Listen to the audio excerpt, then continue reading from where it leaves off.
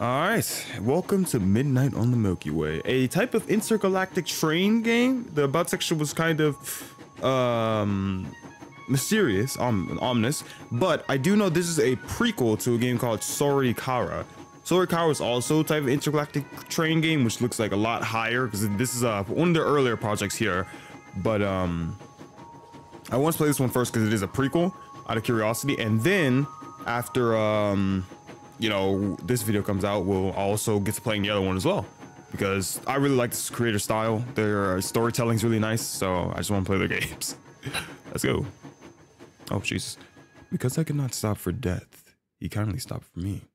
The carriage held but just ourselves and immortality. It's got fire, actually. Nice. We slowly drove. He knew no haste, and I had put away my labor and my leisure too, for civility. We passed the school where children strove at recess in the ring. We passed the fields of grazing grain. We passed it was embarrassing. I can't remember. Unfinished things are the worst. Well, I'm sure I remember how it ends. Would you like me to tell you? Yes? Well, in the end, soft chugging of train tracks wake me up. Something important was being said to me. I can't seem to think of what it was. I have a suitcase in my lap and a hat on my head, and I'm sitting in emptiness. And besides that, it's empty. It's like all of my thoughts have fallen out. This is a special sort of trouble. Must have been somebody once. I had to be. How did I end up this way?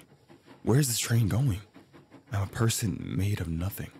When chasing my thoughts, I only find emptiness too. There's one thing pulling me down to reality. That's the gentle sound of train tracks. Who are you? A drink with danger. There's no use sitting and doing nothing. Without much thought, I decide to wander whatever the next room is. From the inside, I hear life. That's where I'll find answer, surely. And it looks to be a bar. Has a sound of clinking glasses and soft humming. Not the type of person you want to see at a bar. There's just an imposing devil bent over his drink. Hey there, fog face. His voice comes out low and gravelly. He gives the slight scent of smoke. That's got a new feeling. That feeling is intimidation. Shaking in your boots. Oh, quaint. But there's not much I can do for a fog face like you. Not anymore. Let's have a sit down. How about that? ... What is this? Nothing is coming out. My mouth is... My hand shoot up to my face in panic. Nothing. It's not the fear killing my voice. I simply have no mouth at all. It's gone. No eyes, no nose. Everywhere my hands are met emptiness. Now calm down there, chickadee. You're ruining my peace. If I could cry out, I would. I'd shout at the top of my lungs, but it's all gone. What happened to me? Where am I? And who? Enough out of you. The man's deep voice rips me out of my panic. He returns to his drink. Now, you can sit there fretting over your pretty little face, twisting yourself to pieces. Or you can man up and have a drink. It's a perfect night for gin and conversation. Not that you'll be doing much conversating. I suppose he has a point. This annoys me greatly. I take a seat next to him in defeat. There we go. We're the only ones in the car. There isn't even a bartender. What luck. Instead of a bartender, it's the devil who slides me a glass and pours. Can I drink this? Got this from behind the counter. It don't taste too bad, I'd say. The name's Huffy, by the way. Huffy the Knife. If I could respond, I realize I haven't got anything to respond with. Because even my name is gone. I look down into my drink. Looking back at me is a dark fog. That's me. This train. Do you know how you got on it? I weakly shake my head. Maybe you're lucky for getting so easy. Not everyone gets that luxury. But by your stand-up, by your stand-up looks, you seem like you got some things to go back, good things to go back to. Blah, sorry. My stop is coming in due time. If you don't mind, I'd like to do some conversating. The devil takes a slow slip from his glass. Now, I don't want to be too self-appreciative, but I'd say I can read people pretty alright. When I see a fog face like you, I see somebody who gets muddy too fast. That's no good, especially where I'm from. Where I'm from, it's best not to think too hard about nothing. But too bad I follow my own rules, Fogface. Maybe that's why we're sharing a drink like this. If that's the case, I got lucky after all. You must not remember how you got here, but I do. I was finishing up some work. The kinds that's supposed to go down easy. Boss gave me the picture. The job was some guy who was your height, but skinnier. I says, he got me clipping a bookworm? I guess he was clever with money in some way. Causing something upset with fellas in the high places. This guy's the cool thing. Nothing to worry about, of course, because by looking at him, I could tell I'd be getting drinks before dark. So I head out into town, thinking of how I'm gonna do this. The snow was clear and crisp, so it made for good thinking. A guy that build don't have muscles to fight back, but he sure do got the brains. If I was him, with all those smarts and all that money, I'd make sure my back was being watched. I'd get a few guys, I'd keep a cutter on me. It was gonna be a good night, I felt. He wasn't so hard to find. He looked like a coat rack, running around in that new suit he must have bought with the swiped cash. If he didn't get so greedy for that suit, maybe we wouldn't have waltzed like we did. Although, I was plenty alright with waltzing. I walked right into his trap. I sometimes just like to do that, just get myself giddy. I knew that he'd wait at the back of the alley, and there'd be maybe two guys behind me, and we'd have a real good waltz, just for the fun of it. It's a cliche, but I'm a romantic.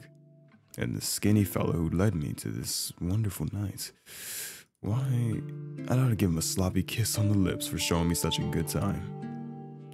You wouldn't get it. You're a stand-up guy. It's better if you don't. But there was a day back then that I learned to find joy in what I do. You'd hear the sweet sound of knives coming out of sheaths behind me. That only got me more excited. You can't help but think, are they gonna swing or stab? Is the blade newly sharpened, or has it got the wear on it? Are they the calculation sword, or are they full of fire? How long will this moment be? When you see the fight in the other man's eyes, you know it'll be something to savor. I push my blade right into the side of the first grunt. It goes in easy, like it's hot through butter. He goes down just in time for the other fella to jump out, swinging some iron pipe. I take that pipe with my free hand and crack. He sent flying into the frost. Got my blood going, but it was nothing too bad. Just wasn't easy, and it just wasn't good enough, you see. There's no passion. And then I turn around. It was a skinny fellow I was sent to chip off. I'm afraid a weakness of mine is that I'm not too keen with faces. I'm better at seeing people with how they carry themselves. And this coat rack, well, I don't remember his face. But I sure as hell remember his quick step and the hot feeling in my chest when his knife pierced it through. Ooh. You weren't prepared. When you see a man's eyes and you see the fight in him, you can tell if they're fighting for their life or if they're fighting for someone else. Those were the eyes of someone who didn't care for his life. He was fighting because he liked it. I took my own knife, slick with blood, and gave him a good thrust to the side. As much spark as he had, it couldn't keep him standing. So I watched him gas like a fish into the snow. I could have done anything. Maybe I'll be a clean-cut fella in another life, or maybe I'll go back into the dirty business. But as I think, no matter how many times I get reborn, I'll remember that heat I felt when that coat rack of a runt stuck me. Oh, a good one in the heart. Sounds strange in a line of business where you shouldn't be thinking about these things, but it felt like I was coming home. And one way or another, I was on this train. Buffy, I know it don't make much sense, but that's the way things happened. I'm at a loss for words. Well, me. Man, I'm drinking with is dangerous. The overwhelming urge to run takes me. I don't exact do-gooder like you to get it. For you people, your life is all cut out for you. I didn't try to get into this business. More like the business got into me. Why you letting business get in you, bro? Some folks, we don't get to start off so clean. Oh, crap. I said something about my mouse, actually, on my mouse cursor. That's fine, I can't see now. Somebody, that's alright, Fogface. Oh, there you go. That's alright, Fogface. I can read you plenty fine. You won't have to stick with me much longer now. Have you put down his drink? I think this is where I'll be leaving. No worries, I won't ask for another round. I'm not that soft. This line of business don't have much in the ways of close relations. I'll give you a present. Carefully, Alfie removes his mask and places it on the bar counter. But he turns too quick for me to see. Since I'm here, maybe I'll turn over a new leaf. Think of that. Huffy getting clean cut. If you're lucky, we won't meet again. Huffy walks away. I didn't touch my drink at all. I don't think I could drink it, even if I sat out a mouth. But it's strange. Even though I'm shaking, even though he smelled like smoke, I think... No, it couldn't be. I get it from the bar. I need to find out where I am. As much as I feel like I shouldn't, I take the mask that killer left behind. I don't have any regrets, he said, and he left me this. I walk out of the empty bar with hurried footsteps.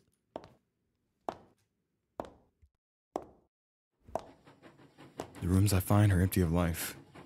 The only sounds louder than my thoughts are rhythmic chugging of the train and my own panic footsteps. The sensation in my chest grows stronger. Anybody, I just want to... That's it.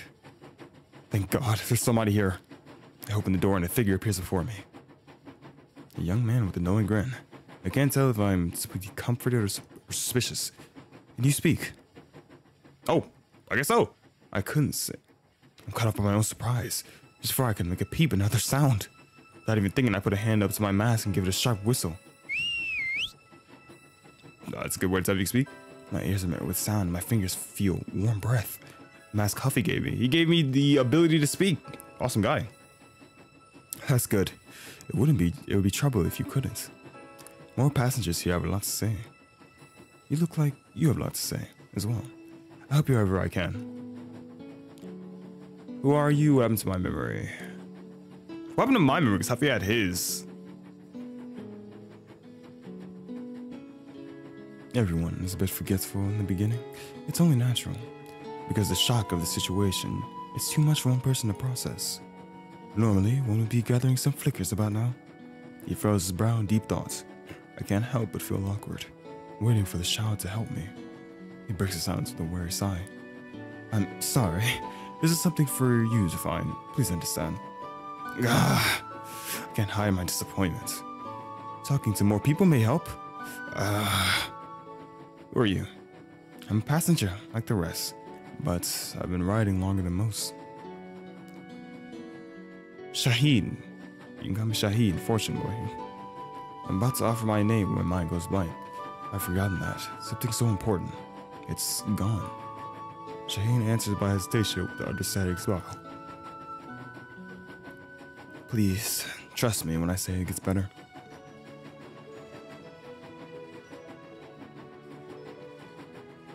About this train. I too wonder about this train. I can't tell you much. Have you looked outside yet? The view is unlike anything. Other than that, I wouldn't worry. Just keep your tickets close. What do you mean, passengers? Well, we are on a train, so naturally it would have passengers. I know what you mean. Everyone here has their own circumstances, dealing with things just as you are. Even that devil fellow, if you can believe that. I'm reminded of the killer's gruesome story. A strange feeling comes crawling back. I push it away. Please be kind to them, even if they are not so kind to you. I don't remember any tickets. It's surely on your person. Take some time that for that case there. A case? I've got a suitcase. For some reason, I can't recall anything that's inside. My name, my suitcase, how I even got here. Shane's face goes unexpectedly solemn. Take care of your ticket. You'll find many a good soul on these tracks, but there are cool ones as well. Good suitcase even tighter.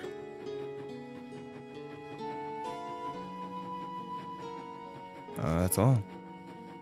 Somehow I feel like I learned nothing at all. He's young and polite, but he still irritates me, dancing around the subject like that. Still, his sincerity is there. He must have his reasons. You look unsatisfied. I understand. I've been there, being locked away with no clear path. And the more you look, the more you realize you are completely, utterly lost. Do you think you will find what you're looking for? I have to. That's a good answer. Some might call you childish for such simple thinking, but I find it admirable. There's something to respect about people who know what they want. You're speaking to me, but it feels strange, as I'm not really worthy of those words. For now, at least, rest easy. It can be very stressful, coming to terms with all this. This unfamiliar place, alone. But please, don't worry. Just enjoy yourself while you can. And with that, it makes a moment to leave. I'll see you again. In my fervent question, Shaheen lights up with laughter. You sound like a child there. Or some long-lost lover. By the face, he'll be turning the brightest shade of crimson. Well, dear lover, I'm afraid I've got my own affairs. Please understand, you're very entertaining. It's just some things must be done by yourself. But I'll visit you when I can, alright? For some reason, my chest hurts. Jane gives one more glance, as offer his condolences, and disappears into the next car. He was cool, the fortune boy, Shaheen. Somehow it hurts. I feel compelled to rush after him, begging for a little more time. But that's just embarrassing. Even as the chest pain grows, it would be too childish. The thought of drinking with that killer isn't so attractive, slightly unattractive. Are you ready, really? A flash from the car window captures my interest. I hadn't thought to look outside yet, but there I see it. Through the window is a vast expanse of stars. The darkness goes deep and the lights fly past too. Too fast to grasp. Space. This is what space looks like. And the stab in my chest, I know that too. It's loneliness. Familiar feeling. Hour 1. Bright pearls for my darling. For a time, all I could do was take in the scene.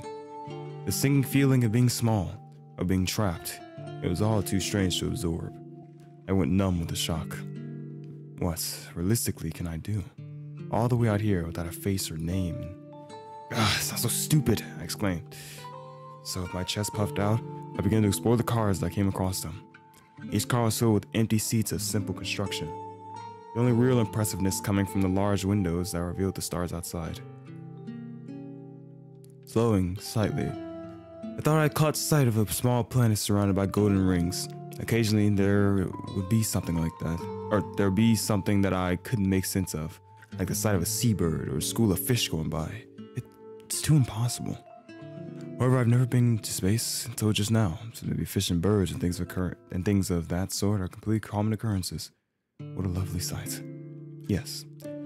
It's like nothing else, but even as I stopped to stare and wonder, even as I keep my chin held high, it did not help the beating pain caught between my ribs. My disappointment led me to taking a seat by one of the windows. Out of curiosity, I pressed my ear to the glass.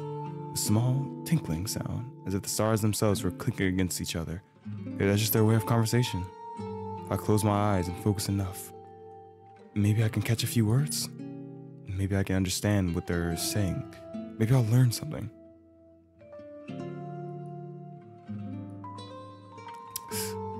We got a real bum on our boss. It's a freaking cat. Welcome aboard the Gemini 22, value passenger. You've been catnapping for a while. I'm your devoted attendee, Doppler. Doppler, Neko Man. It's a furry. He's the cat. A real and true talking cat. He's wearing some kind of clean-cut uniform, not a whisker out of place. Yep, he doesn't have whiskers. Are these whiskers? Well, if it's a uniform, then it's certainly for this Gemini 22 thing. Oh my god. Sorry, I went to get a water.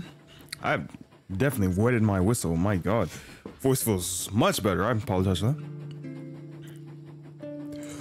What is it, passenger? It's rude to stare. Sorry.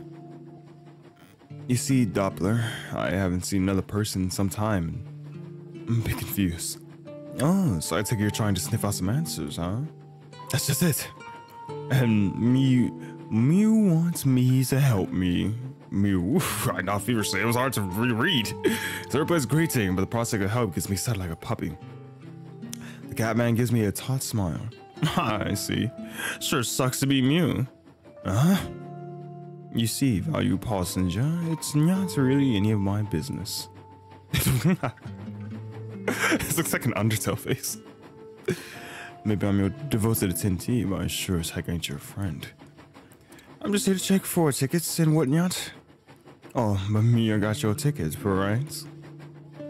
I feel the urge to slam my suitcase over that smug feline's head. Instead, I exercised restraints and opened it for the first time. Well, at least I remember. Luckily, the first thing I see is a shiny silver ticket.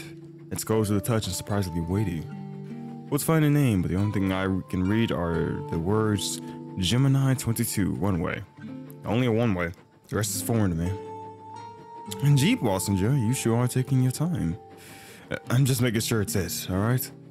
Well, Passenger, it would be a silver color, which is like a shiny gray. And yeah, longer than a few inches. Shush up, I know. Try to take it the smug beast, but he gives it a proper punch-hole. This seemed perfectly fine. Hands it back after he takes an extensive look. I slip it quickly back into my suitcase. Say, Doppler, what would happen if I were to lose my ticket? You planning on it? No, I just don't know how things work around here, that's all. Sure. He always stays just smiley, but his eyes feel like they're boring into me. Kinda, yeah, I wasn't looking at his eyes, but they do. Well, to put it lightly. You be in a world of hell. Well, you can't reach your stop without a ticket, right? Yeah, right. Can't tell if he's joking or not. Either way, this guy really puts me off. Yeah, I already spent way too much time here. A job's a job, yep. Look after your ticket, meow. That was torture for me too. And so the fiend pitters away. Shaheen said that there would be cruel souls on the railway. He really meant it. Still, seeing another person eases my pain just a bit. Oh, the suitcase. That's right, I hadn't really looked it through. Hopefully I'll find something that jogs my memory.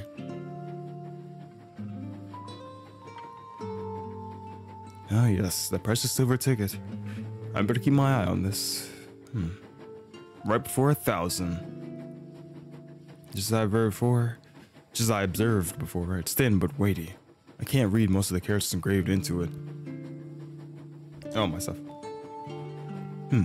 What's this? I run my hand across to the light silver dusting clicks to the pads of my fingers. It's thin, like glitter or fairy dust. Can't help but be amused by that. Specs?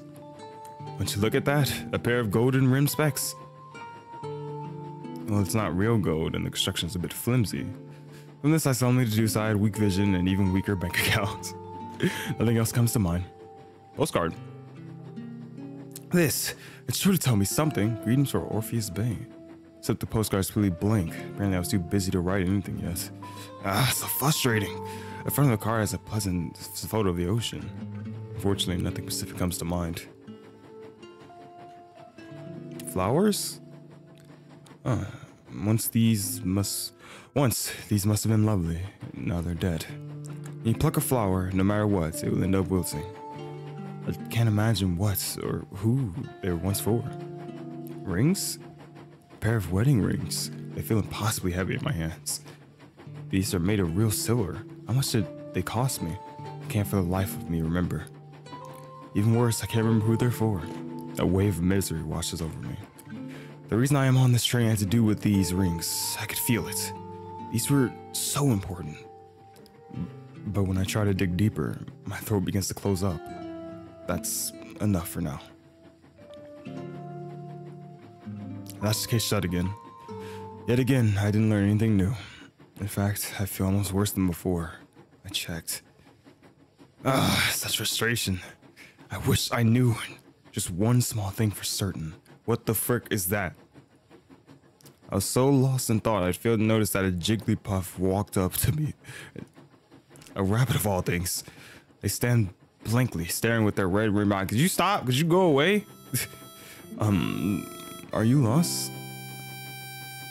They simply keep staring. Is your mom here? Is something on my mask. Sure, are you cheerful? I admit my spirits aren't that high. Nay, sure, cheerful, as in you crying tears. Ah, that makes sense. I see now. Sir's asking if I was crying tears. If I was crying tears or if I was tearful. What a strange question. I don't think I could get it. It's kazoo. I think I could, I don't think I could even if I wanted to, not this foggy face. I'm not sure what you're referring to. I'm just fine. But sure, I heard cheers. I think your heart was cheerful. I kept hearing cheers, so I went to see. That's something I don't know how to respond to. Maybe my heart really was in tears. Sure. I have you in knots, don't you? I have you in knots. Oh, I have you in knots. I am so sorry. I only read good English, not this creature's speech. You're like a character from One Piece. Also, why is your eyebrows just a wiggly line? Suddenly, child burst into powerful tears. I'm so sorry, sir. I shot you, sure, with sadness. It's quite alright. No man should wish to hear about cheers. It's just so emasculated. I think you mean emasculating there. Emasculate. You can't say sunlight. I wouldn't even recommend you try that word. I was never keen in my school, sir. I'm sorry. I feel bad. It's okay. Please calm down. It's all right. My heart was crying, all right. It was tearful. Finally, she hears me out. I just cried anymore. We have to swim through the cars. That's all right, sir. Sure. It ain't emasculated to have a sob sometimes. She passed by need to comfort me. Like either, oh, that's actually comforting. The name's Billy. You have my welcomes. Billy, the rabbit child. What a small minor child, even if she is a big sister. I have it in my face that these people look weird. Like the cat looks weird, the rabbit looks weird. But then it hits me that I'm just a tall void creature with a devil mask on that I'm talking through. So I look weirder than probably these people. Nice to meet you, Billy.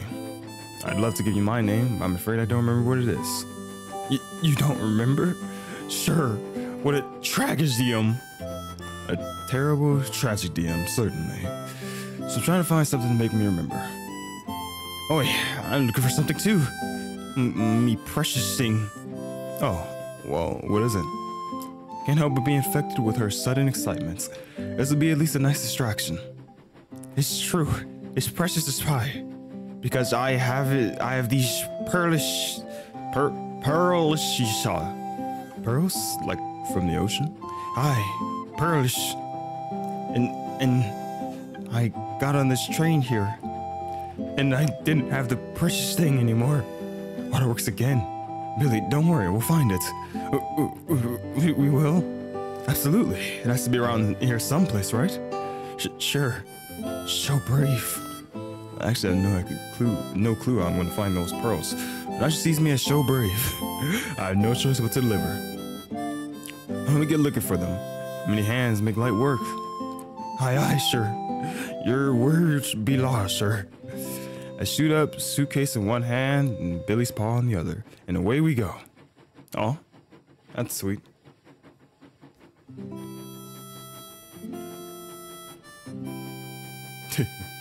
We're in a suit, a devil mask, and I probably look horrible. I have no idea what we're doing. Sure. Are you doing Rosie in there? I've got myself tucked away halfway under one of those tables with dining cars dairy up out here and up. I can't remember how to say that word. Just in the bar, there's nobody maiming the place. That means we can search everywhere places we please. Except, I'm sorry, Billy, but there's nothing but carpet in this thing. Sure, no need for sorries. I can see you putting your whole soul into it. I appreciate the appreciation, dear. More searching that leads to nothing. The furnishing of this place are woefully outdated and worn, with films of dust blanketing the entire rooms. Furthermore, the construction is just confusing. Walking from one car to another in a linear fashion, there's somehow labyrinthian with the repeating cars. And when they don't repeat, they somehow seem to be out of order. Say, Billy, if you had a bar and a dining car, wouldn't it make sense to put them together? If people were looking for a proper drink, they'd have a meal first and head to the next car. Place them too far apart seems like a bad business decision. Whoever built this place must have been halfway silly. Pull myself out from under the table with a sigh. If I were to have a drink, I'd want to walk off me shopper first. Well, that's a peculiar line of logic indeed. Sure, you just don't understand. Damish must keep a fig. A fig? No reason why you couldn't keep one, even if the bar was next car. Although, I didn't see any figs stocked in the cabinets here. Sure, you're acting silly. Fig, as in tall glasses of water. To eat. Damish, that Dami got, oh my gosh, I'm so sorry. I'm so sorry. I don't know what you're saying, Billy. I have no idea what you're saying to me. You have to know sign language. You have to write it down. That Dami got garbage up to here. Figure. Hey, how did a little kid learn to speak so indecently? Clever observation, sure. 2 weeks. I'd like to give our parents a talking to. Seriously, what did they speak to you? Gibberish? Except they probably aren't here. Billy, are your parents on the train? Nay, they be off sailing most like it. I thought you were a sailor or you were on boat life because you had this little thing here and you said, aye, aye, captain. You mean you don't know for sure? Sure, I prefer them to be sailing than joining me. I shouldn't judge family matters like this. It's rude to intervene. I can't help but be concerned. There's a clear ringing. I hear it's coming from the last car. But we already went to that car and it was empty. Jitter overtakes us both. Me hearts. Now calm down, dear. I'm sure it's just an auditory hallucination. Yes, an obligatory hallucination. You heard it. I'll just copy what I'm saying, child. Of course. And we both could just coincidentally had it at the same time, which is not very possible. Of course. We sharing its being coincidence. Sure. I'm fearing for my soul. I'm just giving them a heavy pie. This is a little girl. Her pirate accent's so heavy. I'm sorry. I don't think I've been doing bad voice acting. I'm so sorry that this character introduced him through all my voice acting off. It's fine. It's fine. I really don't know if it's actually fine, but it feels like the right thing to say. I'll go check things out. Can you stay here for me? Aye. Will guard the home bash with me life, sir. I salute the brave soldier. From the pounding heart, I march valiantly to my doom. No, don't go thinking about it like that. That's too masochistic. I'll be fine. It'll be fine. It'll be fine. It'll be... There's nobody there. Everything is as we left it.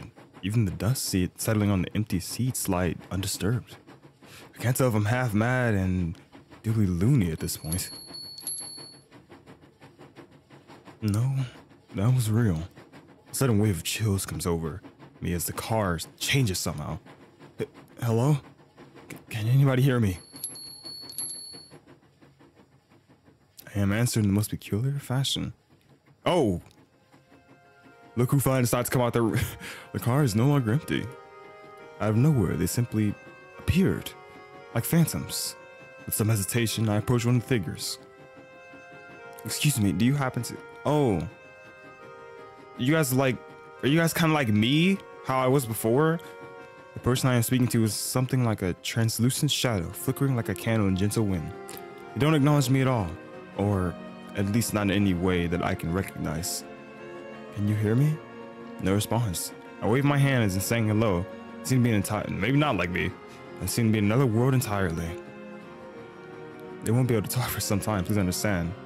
I know that live voice anywhere. It's my boy, Shaheen. You were just like this when you first entered this train. It's the way of things. Well, that's a strange way to enter a train. A strange way is suitable for a strange train, isn't it? That makes sense in its own nonsensical way. That's just right. This kid knows more about this place than I do. If anyone would have seen Billy's treasure, it would be him. Say, Shaheen, have you seen any, pearls? Oh, plenty. That was just my thought. That's fantastic. Where'd you find them? I didn't find them myself. Rather, I traded for them when some merchants came to town. Apparently, it's a more popular practice in southern regions. I suppose I did find a few myself, but they were of hardly any quality. I should have known. Of course, it was too good to be true. That's what I get for not being Pacific. Any reason for the question? I'm actually looking for Pacific pearls. They're supposed to be on this train. A friend of mine, well, they're important to her, so I was hoping... That's much clearer now. Pearls on this train. Much clearer now. Pearls on this train. We both dive into deep thoughts. I apologize. I haven't seen anything like that here. No need for apologies. I'll try looking for them myself. Have you had any advancements on your memory yet? Honestly, I was hoping he wouldn't bring that up again. Billy has been such a great distraction. I must have forgotten the pain in my chest. I feel so disheartened. No, not yet. I searched for my case just as you said, and nothing solid came to mind. It's like I'm playing games with myself, but I can't seem to win. That's troubling. I don't know how to help you in this case. But you have some time, so don't worry too much. It will come naturally. Now I just feel like he's trying to make me feel better. How do I always end up being the child? I know, I have a present that might help you. He produced a set of silver inlaid cards from his pocket. They have a dazzling amount of detail in their patterns. You want to play Old Maid? Old Maid, that's right. They're for fortune telling. It's a skill that helps when you don't know what to do. I was about to say, I don't believe in that ridiculous stuff. But as I am on the train in the middle of space, I withhold my statement. Shaheen pushes a stack of cards to me. Go ahead, take one, and no looking. Might as well try it.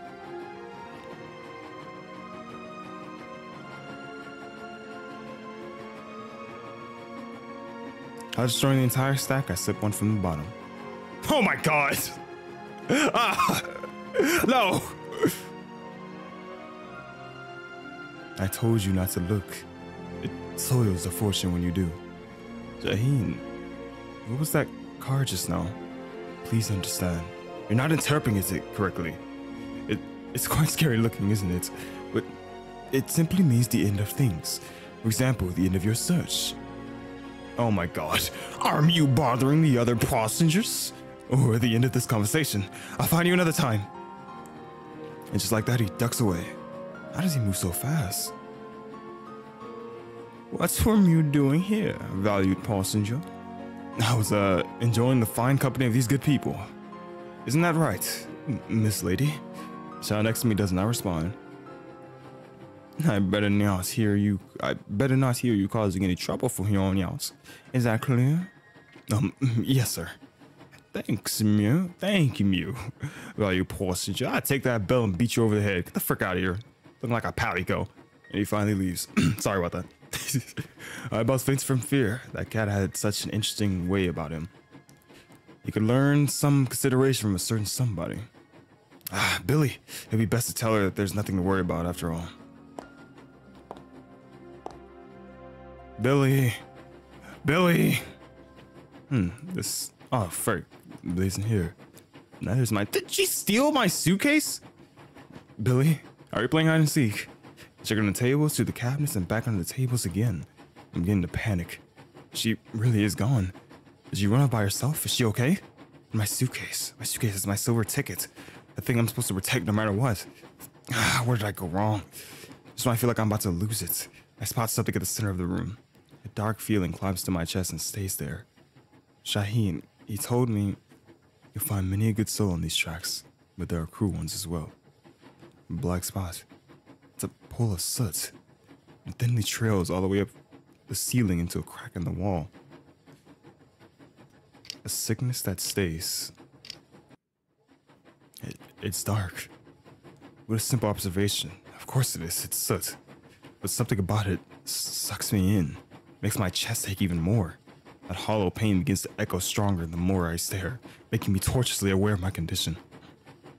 I trace my eyes along the trail in the wall and focus on the crack which looks to be bleeding soot. How menacing. Just a bit closer, there seems to be the slightest sense of something burning.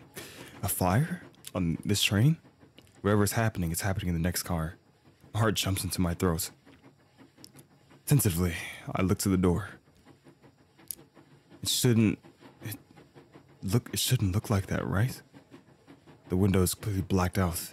Beyond that door, Billy waits for me. My suitcase, too.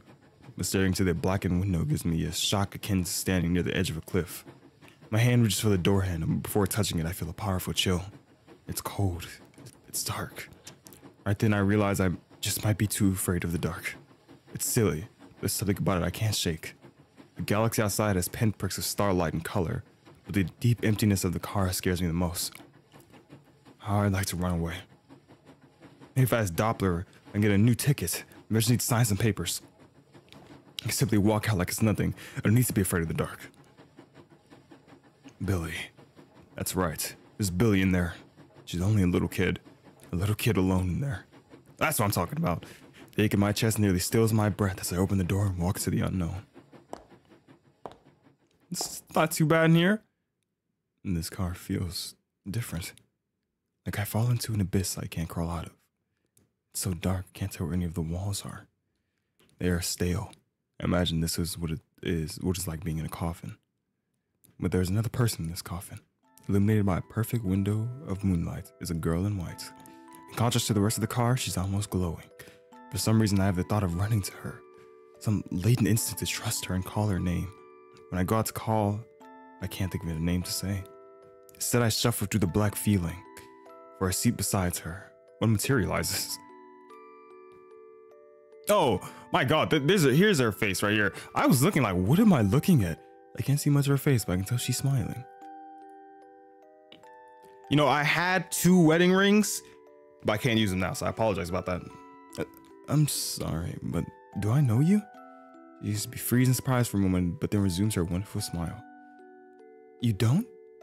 A lot has been happening lately, so I think I've confused myself. I might have bonked my head somewhere. I can feel my heart about to leap out. She doesn't laugh, but instead keeps smiling. Have you by chance seen a rabbit around here? Oh, like a white rabbit? No, it's like a pink one. She can't speak English at all. I think she's a sailor. No, not like that. She's a bit stout, has a peculiar way of speaking. If I were to describe it, it would sound something like, "Are you sure you're looking for a bit sorry for yourself?" That's why she burst out laughing. It's a light, pretty sound, something I want to hear again, or I've heard again and again and again. What kind of rabbit is that? A pirate rabbit? A sailor? It was a weird child. I don't know. She just might be. Does this talking rabbit have a timepiece as well? Not that I know of, but she's looking for pearls. Her precious thing, right? Exactly. Except I haven't found any traces of it. Actually, I haven't found any answers to anything. This whole trip, I might be going crazy. Everywhere I go, I seem to hit a brick wall. She seems to be staring at me. I feel my neck heat up. Is there something on my mask? Nope. This is a case of the heart remembers when the mind doesn't, huh? Excuse me? I was just thinking, you're pretty odd. Your body's practically screaming out, but you can't even remember my name. Suddenly she claps her hands together. Well, sitting here won't do anything, right? Why don't you keep looking? Here, in the dark? It can't be helped. Past the shoulder, I see a pit of nothingness. A void emanating stale air. Maybe we should get help first. You're the type to shrivel up at the first sign of danger. That's not true. The biting accusation catches me off guard. I'll admit, it hits harder than I thought. She looks me over with cold eyes. I was just making an observation. You seem so eager to find your friend, too. I am. I have to. She stands up so she is in front of me, challenging bright against the featureless background. She says nothing, but her eyes are fixed upon me. I'll keep searching. There are things I have to take care of. There's no running away here. I stand. I knew you'd come through. The girl smiles brightly and wraps herself around my arm. Together we walk into the dark. W. This might be someone I knew, maybe my wife. My footsteps meet the floor with echoing, uneasy sound. I can only walk forward. I'm afraid if I turn the slightest, I'll get lost. Never mind that. I'm surely lost. I go to ask the girl for guidance, and my voice comes out in a petrified hush. Is this it? I met with a soft giggle. Just keep going, she says. She clamps onto my arm, even tighter than before. I feel that I have no choice. A feeling begins to arise within me. Once, a girl clamped onto my arm, tighter than I expected, and I had no choice but to give up. She knew then that I could feel her heartbeats, and I suspected that she could feel mine as well. It was possible not to. My chest was going to pieces. I always let myself get toyed with. I always go along with things. That's the worst thing about me. I don't have anything to call my own. I just give it all away. My arm begins to lose feeling around it. There is no heartbeat. Around it, there is no warmth. It's just empty. She's empty. I'm empty too.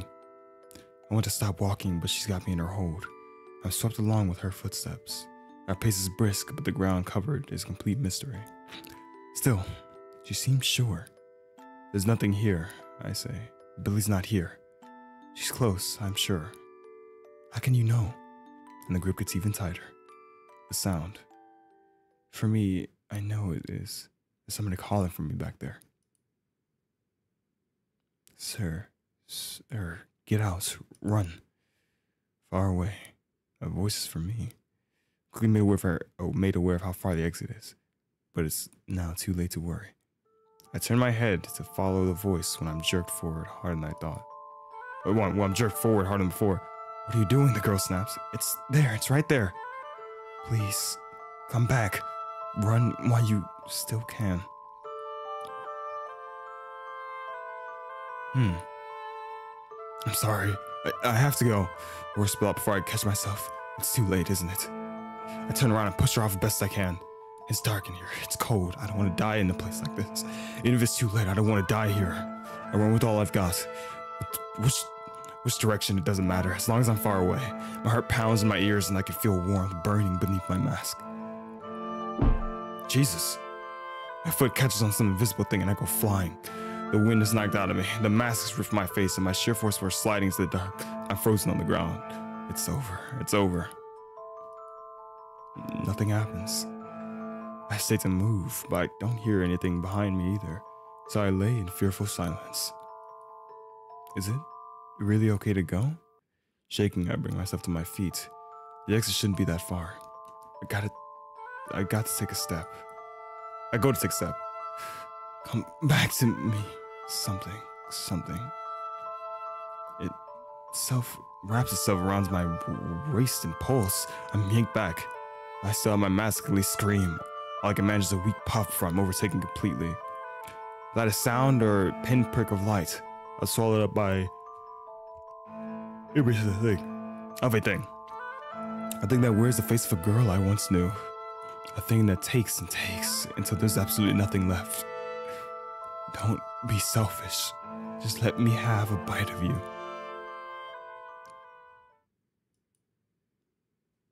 Hello, dear passenger.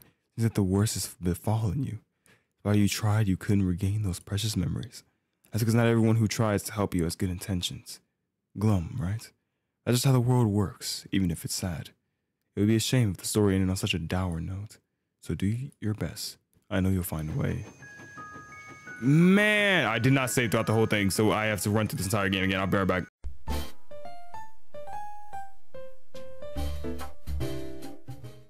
So we're back here with this abyssal creature that apparently is pretending to be someone, as you can save her. So this is just pretending to be someone, so I need a moment to rest. I won't give up on Billy, but my body just can't keep going. Ashamed, I hang my head without a word. I want to know myself. I want to help everyone. But now I just feel sick. A voice breaks the silence and it's the girl, but suddenly warm and gentle. The anger from before is melted back into the glowing figure of kindness. That's fine. It's good to rest, right? I nod weakly. It's your memory. You're being weighed down by something you don't even know. But that won't be a problem. She's boring a hole into me. Really, she has a hand on my shoulder, squeezing tightly. I feel guilty of something. I'm sorry. Things are fuzzy up here, you see. Somehow I feel like I'm being searched. Then her grip loosens. Again, she lets out her feather-light laugh. You're a little dense, right? But it's been difficult, I suppose. I know that this will help. She presses something into my hand. Flowers. From my suitcase, actually. Everyone likes flowers. It said the scent of flowers can help revive memories. So remember. These flowers are dead. In fact, they're the same ones from my suitcase. They're so fragile. Looks like the petals will fall off any second. I hold my breath as to not disturb them. A look at me begins to float to the surface. Where did you find they were on the floor of this car? Well, can you remember yet? In truth, they smell like dust with the stale air. It feels familiar. The feeling being inside a coffin is familiar. Oh, frick. Before I know it, words locked up begin to tumble out. It's dark. It's cold. It's what? It's dark. It's cold. It's getting hard. I lean forward in my seat, flowers pressed against my chest and gasping through the mask. It's impossible to breathe. The car had air a second ago and then it ran out. Even now, I could feel her eye on me, boring a hole into my side. She's searching for something. If I fall apart, perhaps she can dig through the wreckage. Feels like I'm impossibly small in this expanse of black, yet too large for this tightening box. The flowers crumble apart in my straining fists. The pounding of my heart reaches my ears. Even as a faceless phantom, I can feel the adrenaline shoot through my veins. I'm going to die like this. It's too dark. I have places to go. I'm too young to die. It hurts too much. Pain doesn't hit me, but rather resurges. Like a bubble floating to the surface or a bud pushing through the soil. A feeling so immense is going to burst through. My body reacts with well-rehearsed shock and I nearly fall out in my seat. This is what it's like to suffocate to death, and it's a sensation my body remembers. Into the pain, I could see the girl looming over me, searching. There. She runs her hands over my arched back in a way that would be comforting if I was a child. Her hand moves in a stiff, practiced motion. There. Her pale face comes down to meet mine. You're doing well. Just a little more. I feel like I'm going to die. If you let it all out, you'll feel better. What's wrong with me? Why does it hurt so much? There. Her face is so close now, but I don't feel any breath from it. I can help you if you remember me. She takes my shaking hand and gently slips something onto my fingers. It's a ring made of silver. Something so expensive, so heavy, so important in a way I can't remember. On her fingers, the other half of the pair. All you have to do is open up. Slam of a door that rips me from my pain and suddenly I can breathe again. Oh, frick, sir. Shaheen. The girl whips her head around to meet Shaheen's eyes and his face turns to that of horror. Come on, boy. You're not gonna start cause a fuss here, are you? What would your mother say? Sir, please. We have to leave right now. He stands at the door, not daring to take a step aside. He's shaking so hard, so I wonder it doesn't collapse completely. What is this thing? What am I missing here? I've had enough. I'm pulled out of my own fear for just in time to push the girl away and run for it. She's taken off guard, her efforts still focused on the frightened boy. I have to get out of here. I have to get out. Shaheen extends an arm to me. I take it, but I'm not thinking. I twist it to take a last look at the thing. To take a last look at the thing chasing me. I'm horrified. The girl I can barely remember once glowing in the moonlight. Just let me in. Let me in. Go, Jesus Christ.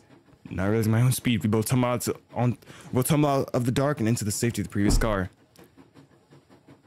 What was that thing? Crash landing. Taking my foot in time, I slammed the door shut. Finally, it's over. We lay like gasping fish for a few minutes. The starry ceiling swims in circles till I shut my eyes. A girl. In a cold, dark space. I open my eyes again and stare hard at the ring on my hand. Specks of the crumbled flower stuck to my fingers. The ring was for her. The flowers were for her. Everything was for her. But I can't think of her name. I sit up, my chest sore from all the action. The feathered boy is sitting at attention, but his hands are shaking ever so slightly. Hey, Shaheen. Shaheen, I have to ask you something. You can ask me anything. His voice can barely hold up. It's hard to watch, but I can't let him run away now. Shaheen, I think you haven't been telling me everything, and I need you to be honest. I'm not sure what you mean. In there, I felt like I was dying, but it was as if I'd experienced it before. I was suffocating. The image of cold nothingness flashes in my mind. Shane looks like he's about to be sick. Please tell me, why are we on this train? It's quiet. I can see him sorting through his options, biting his lip in frustration. But it's pointless, because we both know the answer. This train, it delivers the dead to the afterlife. And we are here because we ran out of luck. I am so sorry that I couldn't find the words to tell you. So that's what it is. I try to summon some kind of emotion. I try to find it in me to yell, scream, or burst into tears. But all energy within me is gone. At this revelation, I just want to take a nap. I'm sorry. I'm so sorry. Some things are so difficult to say. How could I tell you such a thing? I take Shaheen by the shoulder and look him dead in the eye. I need to ask you some questions. I need you to tell me the truth. Please, Shaheen. He sniffs and nods his head like a guilty puppy. Who was the girl? Shane looks a bit confused by my question. It was a girl you saw. How strange. Strange. Then what did you see? It was my father. Last time I heard, he was quite alive, so he couldn't be on this train. The boy lets out a bitter laugh. If we saw different things, perhaps it's the effect of some illusion. A mirage of what you love most, I suspect. That sounds a bit cliche, but effective, wouldn't you agree? The girl's smiling face sticks like a pin in my memory. Effective, it certainly is. Too bad I can't remember anything else. What about Billy? He freezes at my question. The rabbit child. She's in there as well. I think so. When I left the room, she was gone, so I don't want to hear the answer. He doesn't want to give it. There's just signs between us. No, that's wrong. Of course it's wrong. That won't mean it's not true. Well, we don't know if it's true either. I didn't see her in there, so for all we know, she's still running around. She's looking for her shiny thing after all. She wouldn't let anything stop her. Billy's so full of energy, I'm nearly envious. I couldn't imagine her. How this train works. It's as I said, it delivers the dead to the afterlife. I don't know much beyond that. Please understand it's the truth. You enter the train with death, you leave with the silver ticket. And if you don't have a ticket, then what? There's no hope for you. All you can do is suffer.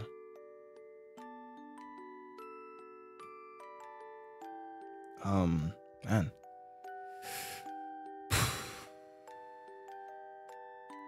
What if I don't leave? For a while it should be fine, I wouldn't worry. But one day you start crumbling. We're dead, you see. We have nothing, but we're limp bodies so that we might make the trip. Unfortunately, these bodies aren't built to last, so you'll naturally start breaking. It's a troublesome fate, isn't it? Body before mind and all that. I can feel a jolt of panic within me. There's got to be a way to stop it, right? The remedy for death after death, is it? Impossible. These bodies are borrowed and they must always be returned. Of course, there has been many attempts at cures, but the price of such miracles is terrible. Eating the dust of another after they've crumbled, for example. The one in the car might have done just that. Can't picture it, it's too awful. That's how far people are willing to go to live, and crumbling away must be twice as awful. How will I get my ticket back? So it was taken from you? Yes, I went to look for it in that car. The boy gazed at me with something in his eyes. Yet again, there's something he doesn't want to say. You'll have to forget that ticket. Maybe you can apply for a new one at the bureau. How long will that take? He was a pain laugh. A long time. A long, long time. But it's all we can do, isn't it?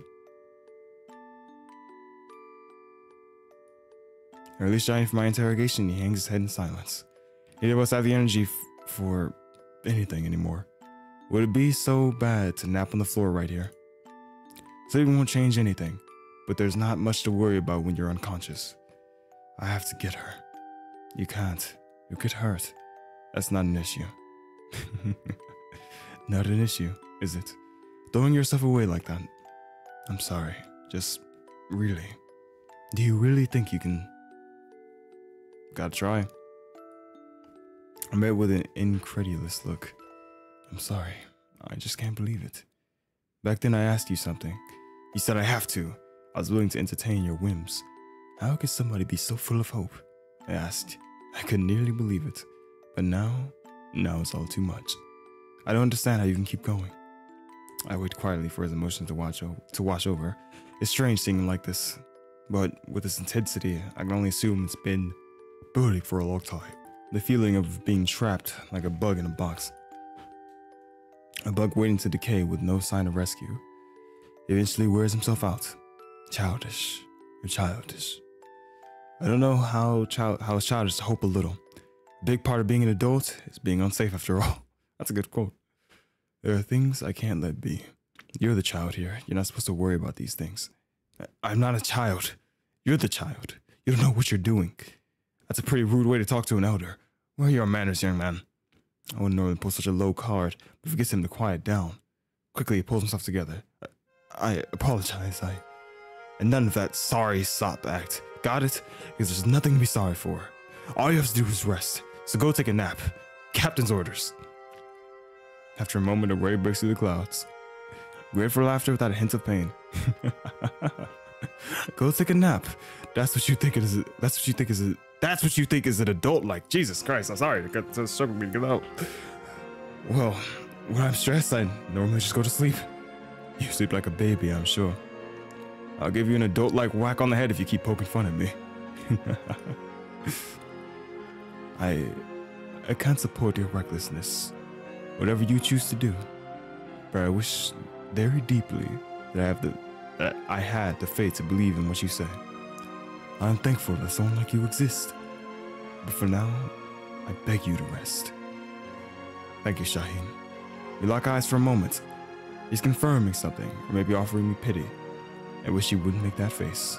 The feathered boy offers me a cordial smile before seeing himself out. You better take a rest too. Against my better judgment, I turn my head to revisit the dark gash in the wall. Right now, it's so peaceful, but beyond that, my exhaustion overpowers my fear. No more darkness for now. I leave to where it's safe.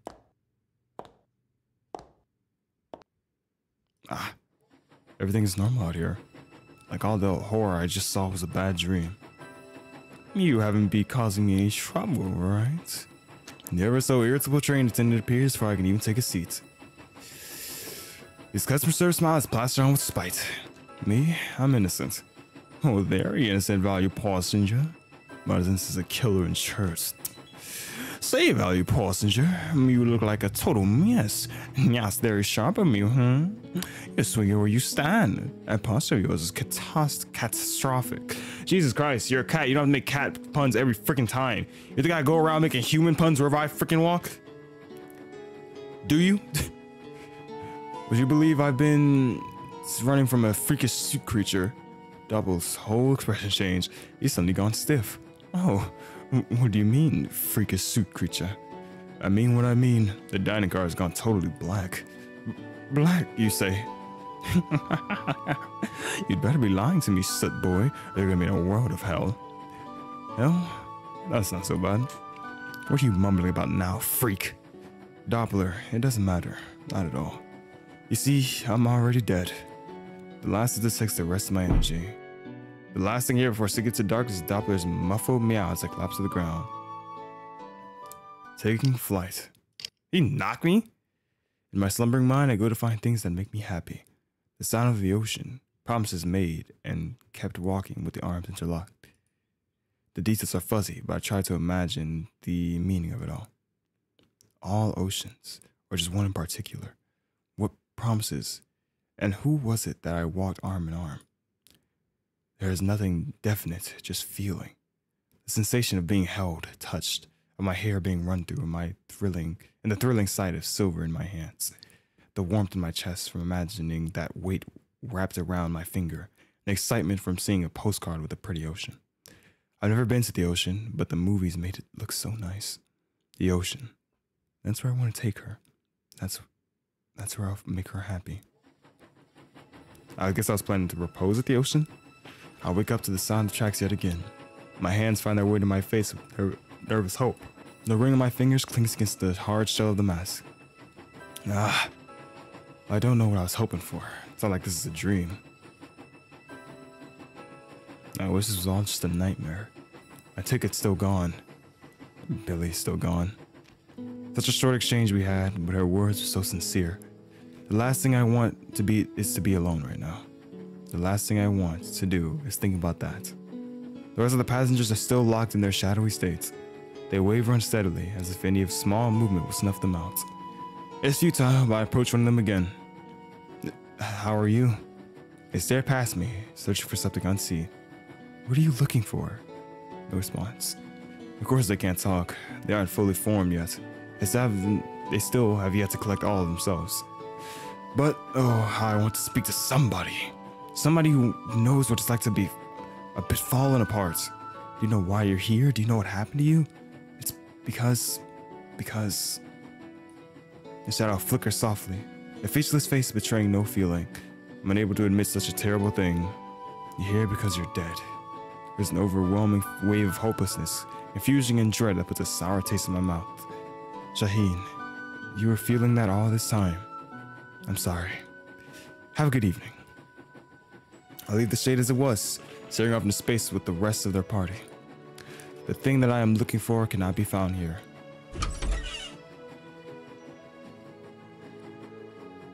Behind the door is the old familiar bar. Moody lighting and the bottles all in place. Am I gonna start drinking now? If someone else is gonna walk up on me, I tell them my story. The difference is that instead of a devil, there's that wicked feline nursing a drink. Oh, it's you, Doppler. Doesn't even bother to hide his attitude now. He simply goes back to drinking. Cat looks seriously bedraggled. Guess my better judgment, I take a seat next to him. You doing okay? What do you think, sup boy? Dark monster thing just infested my train. Now I gotta do paperwork, cleanup, reparations. Hell, I'll probably get a pleasant chat with the bureau. I'm feeling just peachy. I like how he doesn't even do the cat puns anymore.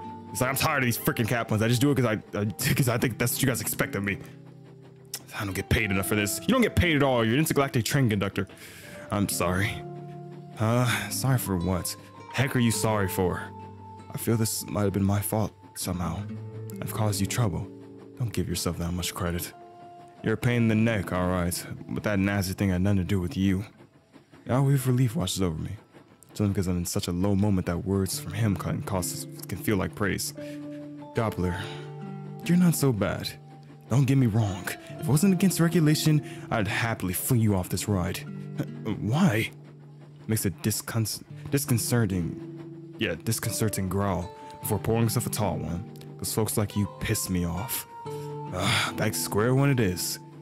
Doppler downs his glass in one frustrated shot. Upon close inspection, it's really just soda water? Who goes to a bar to drink soda water? And just soda water? Milk makes more sense. Milk and soda water are the two drinks people get at a bar to look normal. Hey, what's the mumbling for now, freak? I was just thinking about you. What? That really gets to him. Good. You're a real first-class weirdo. All obsessed with me like a freak. Why, Doppler, my thoughts are just completely consumed by you. Huh? You make me ask a lot of questions about the world. Like, if God is truly kind and loving, why does somebody as rude as you exist? That's a very hurtful insult. If God is truly kind and loving, why does somebody as rude as you exist? Should enduring an excessive amount of cat puns count as psychological abuse? Or what kind of loser drinks soda water alone at a bar? What kind of loser cares about his health? That too. I don't touch nasty things. Soda water isn't good for you, bro. What the frick are you talking about? You're still frigging up your insides. Mountain Dew melts your teeth. But if I really cared about my health, I wouldn't be working this joint, would I? Hot-tempered, no good feline looks like he hasn't slept in weeks. On a closer look, his uniform looks rough in places. Well taken care of, but most certainly not new. Hey Doppler, why do you do it? As a moment of silence, it's not that he needs to think, it's that he's simply exhausted. No room takes a mordant shift. In the end, two types of folks grease this rails. Idiots or guys in real tight spots. The pay is low and the emotions are high. I mean, you got sorry sops begging to be let off all the time. I got a wife, I got kids and all that. But I'm just a guy who takes your tickets. Eventually you learn to separate yourself a little. Gives me his unusual salty sneer. That's just what us adults have to do. I don't want to believe it, but putting myself in his place, it could be different. Seeing people come and go, the tears and panic and fear building. Still, some part of me doesn't want to accept it. What's it now, genius? I was just thinking. That's how being an adult is. Adults have to confront their feelings, not cut themselves off, right? I would hate to be separate from everybody. Aren't you naive? Like a cute little puppy, huh? Like a dog. A dog who will run themselves ragged from keeping everyone pleased. I'd rather run myself ragged and end up like you. Oh, says the dead man. You caught in a corner. What's a whack-a-mole dead? I'm very surprised that throughout your whole career, no one's ever tried to punch you at all. That guy's a way of getting me in this sour mood. That's a man who's dead inside. Like, we're not that much different. But still, I don't want to leave. I don't really want to be alone right now. Hey. That cat.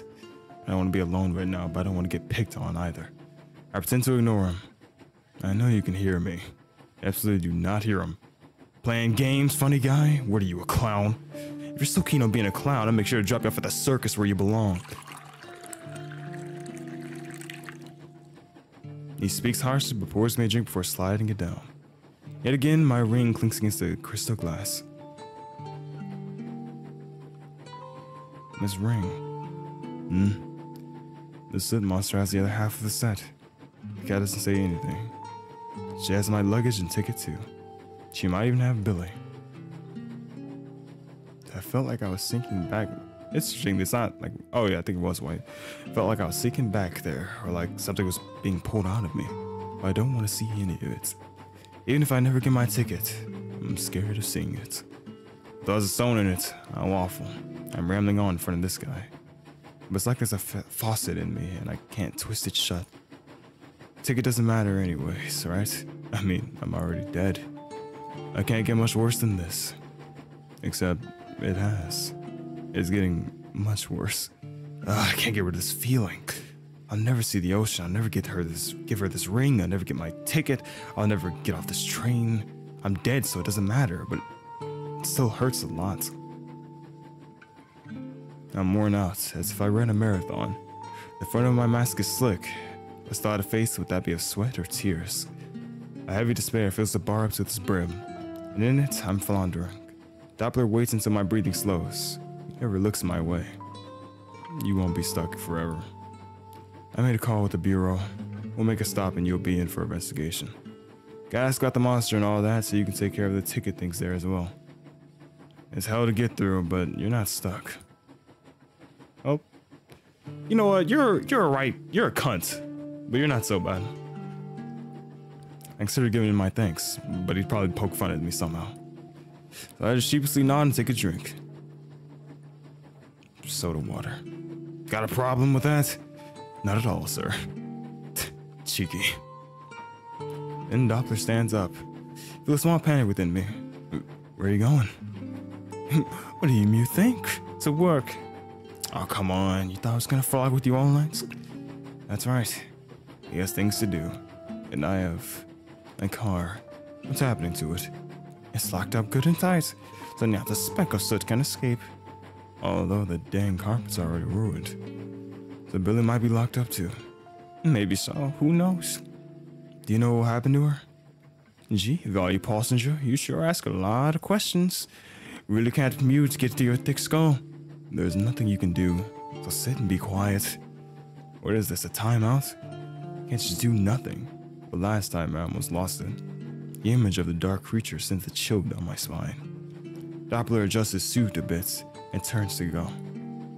Everything around that car is locked up tight. See out of our business, got it? You have no idea what you're doing. His smile is bright, but his words are fierce. I feel a heat in my chest. Frick no, I'm not letting this go. Doppler knows much more than me. Actually, I feel that everyone does. But it feels wrong just to let this slip away. I have to go. I have to dive into the dark.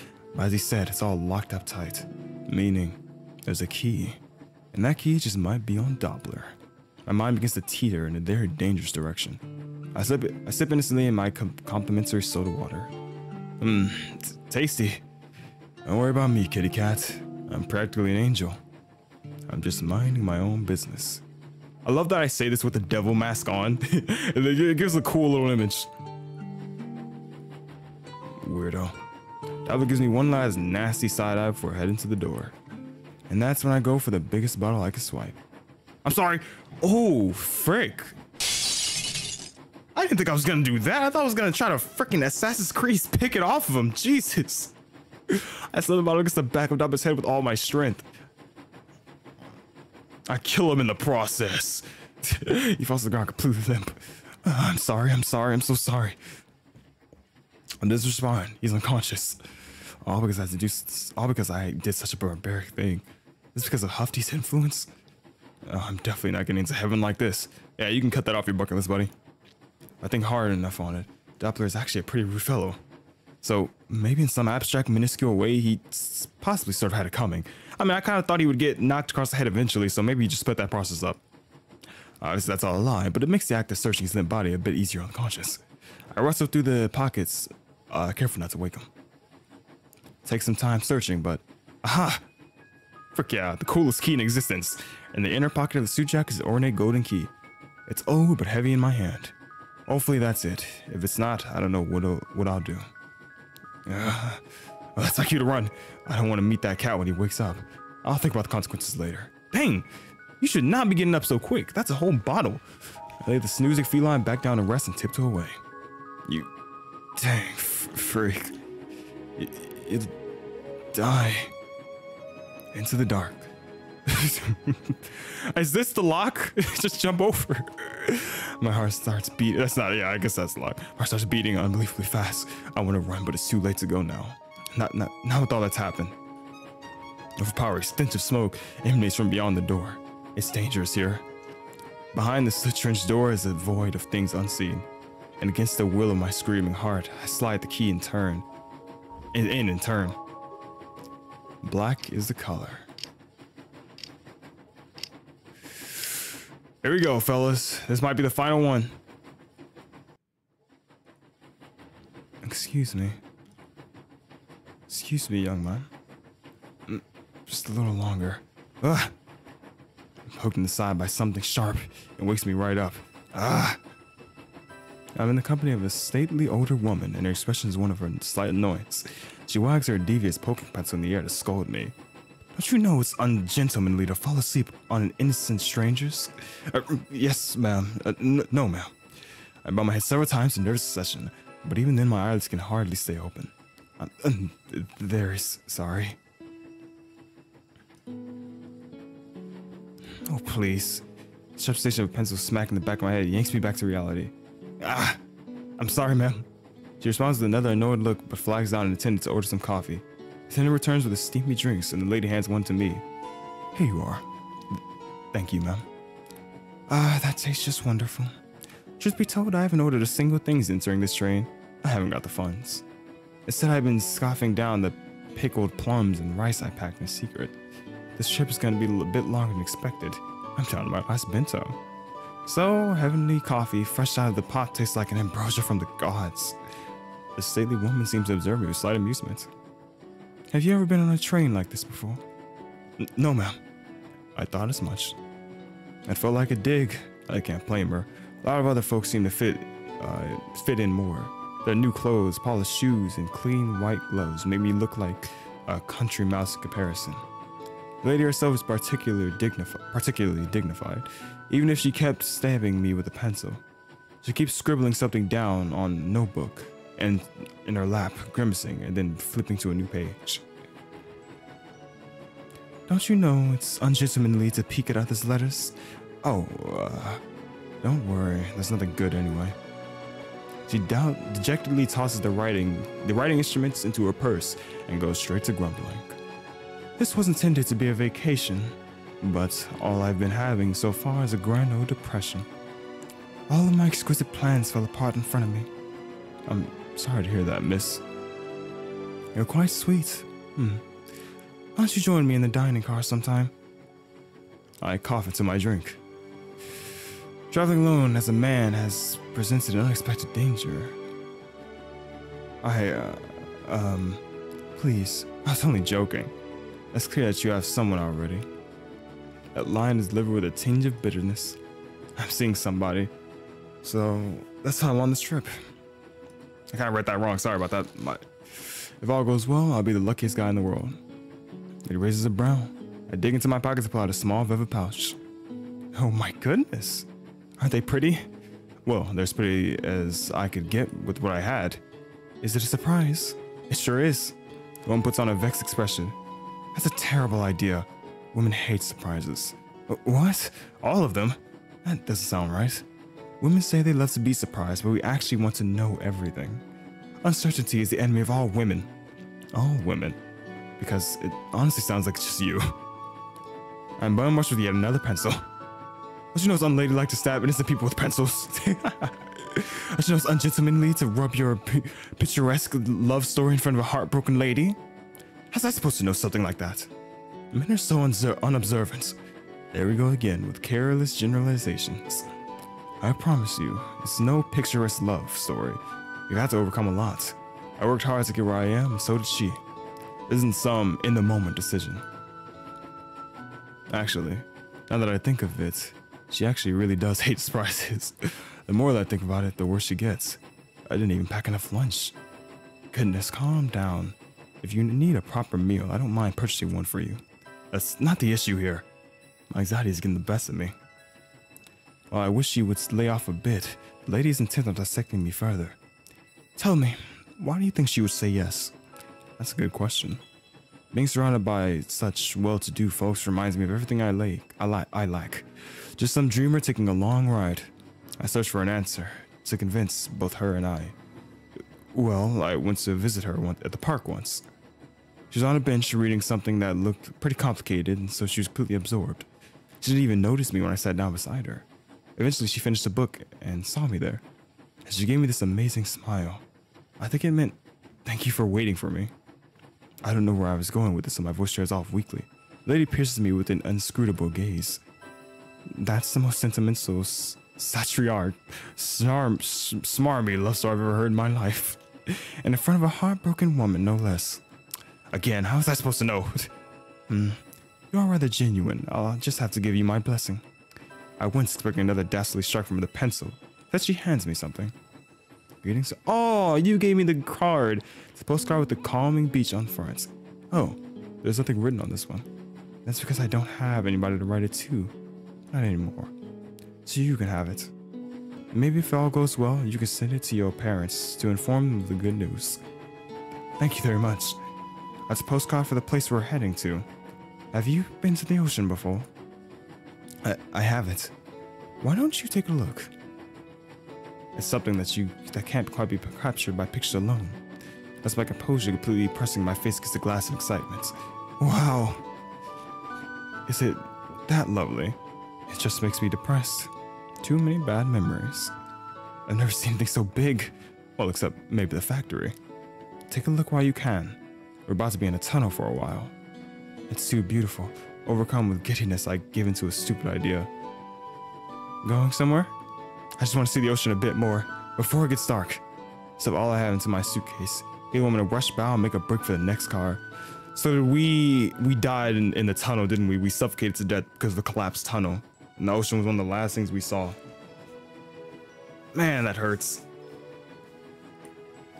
Behind me, I could hear somebody calling me an idiot.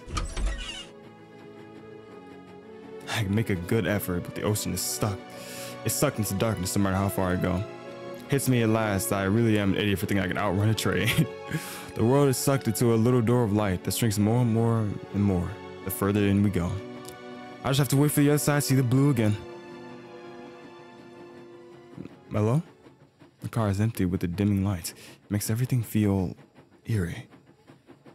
Man, this would be a perfect place for a railroad murder mystery to start. I smack the sides of my face. No, don't go scaring yourself. It's a bit dark, though, so I can't help but feel a tinge of panic in me. Huh? I sense something. There's the rumble of the train, but something else too. I'm thrown off my feet by a violent tremor. In the distance, I can hear a shrill scream. I tuck myself to a tight ball, shivering as the world collapses around me. Ah! And then I'm devoured by the dark. I wait for what feels like an eternity.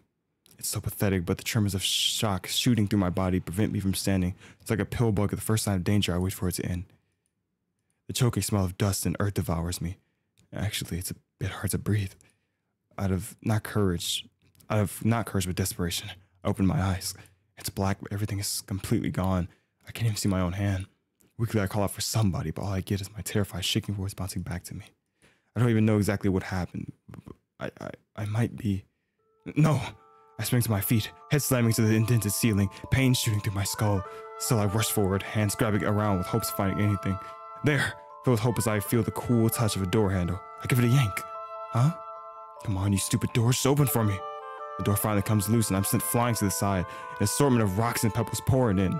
I'm left parted in disbelief with the torn off door handle gasp in my shaking grasp. Oh my god.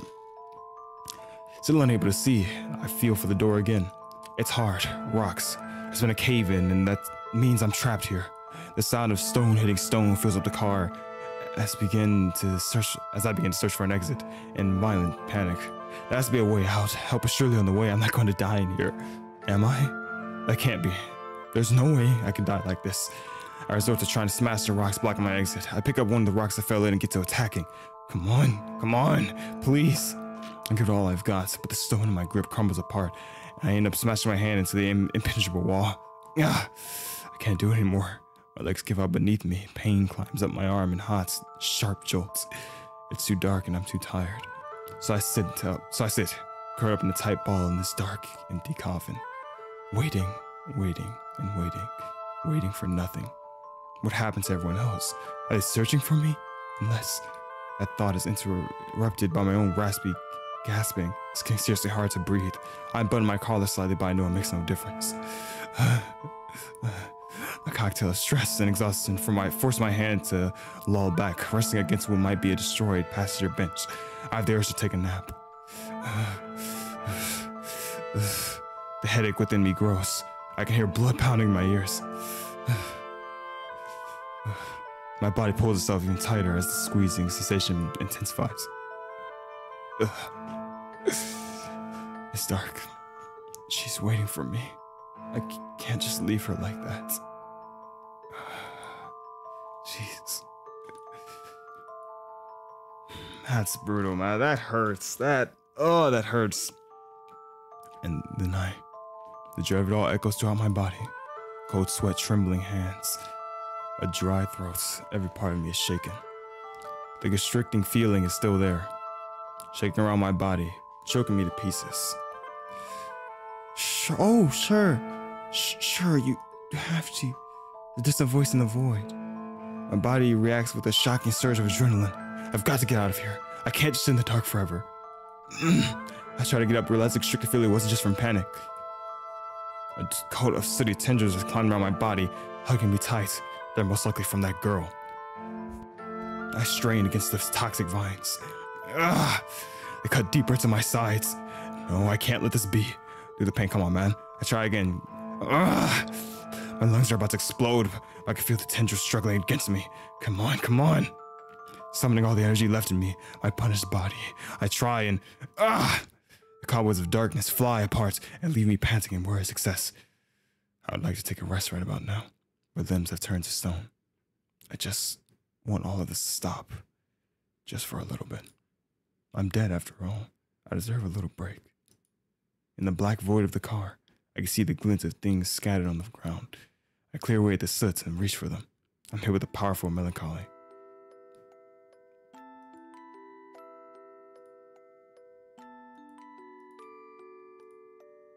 Marble.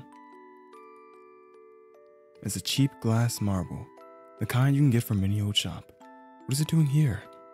I don't have a clue. I don't think I had such a thing in my suitcase. My specs! Thankfully the glasses have been broken, but they've bent a little bit. I carefully try to bend them back into shape. Actually, I don't have a face for them anymore, so there's not any point of that. Even if that's the case, I bend them back.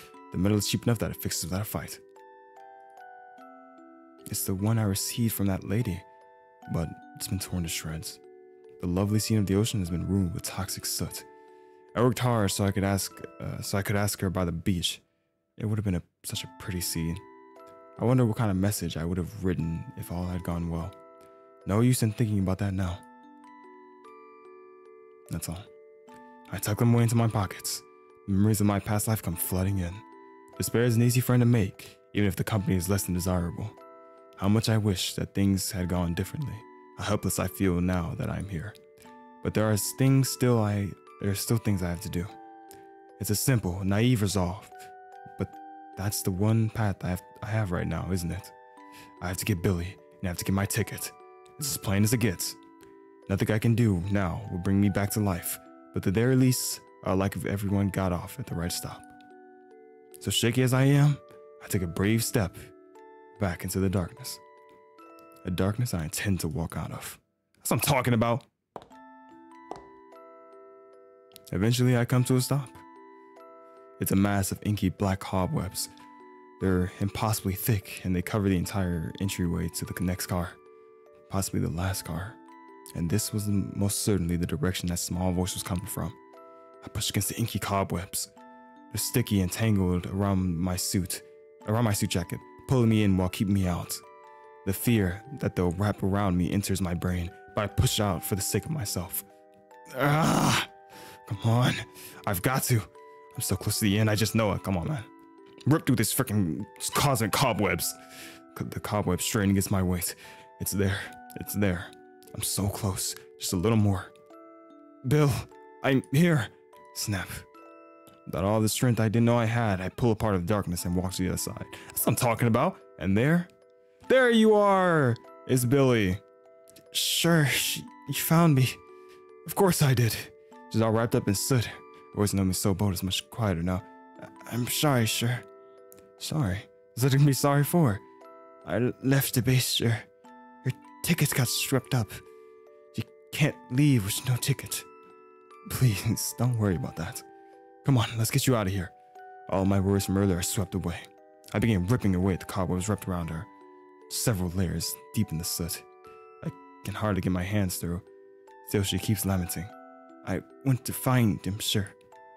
I saw me big sis. She said they were here. Sure, you can get running. I found what I was looking for. So get running for the beastie, catch ye. I don't know if something happened, Billy, or Billy. Have I been calling you Billy this whole time? I'll call you Billy. It's a little nickname for you. I don't know what happened, but I feel like I understand you a lot better now. I don't know why. I feel like after all that, we just kind of hit a wavelength together. I just want to save you. Frustration gives me new strength as I give the cobwebs a good yank. Billy comes free. Too weak to stand herself, I catch her with all the care I can muster. Parts of her have been eaten away with soot. Billy. This is... Falling from her paws are 3 colorful little marbles. They're made of cheap glass and one of them is cracked. They're the very same kind as the one I found in the other car. It's a precious thing. I found them. I was playing with them on the docky shore, but I shot them into the blue. I didn't want Big Sis to get her heart to knots, so I went to get them, sure. And then I was in this place. That hurt. That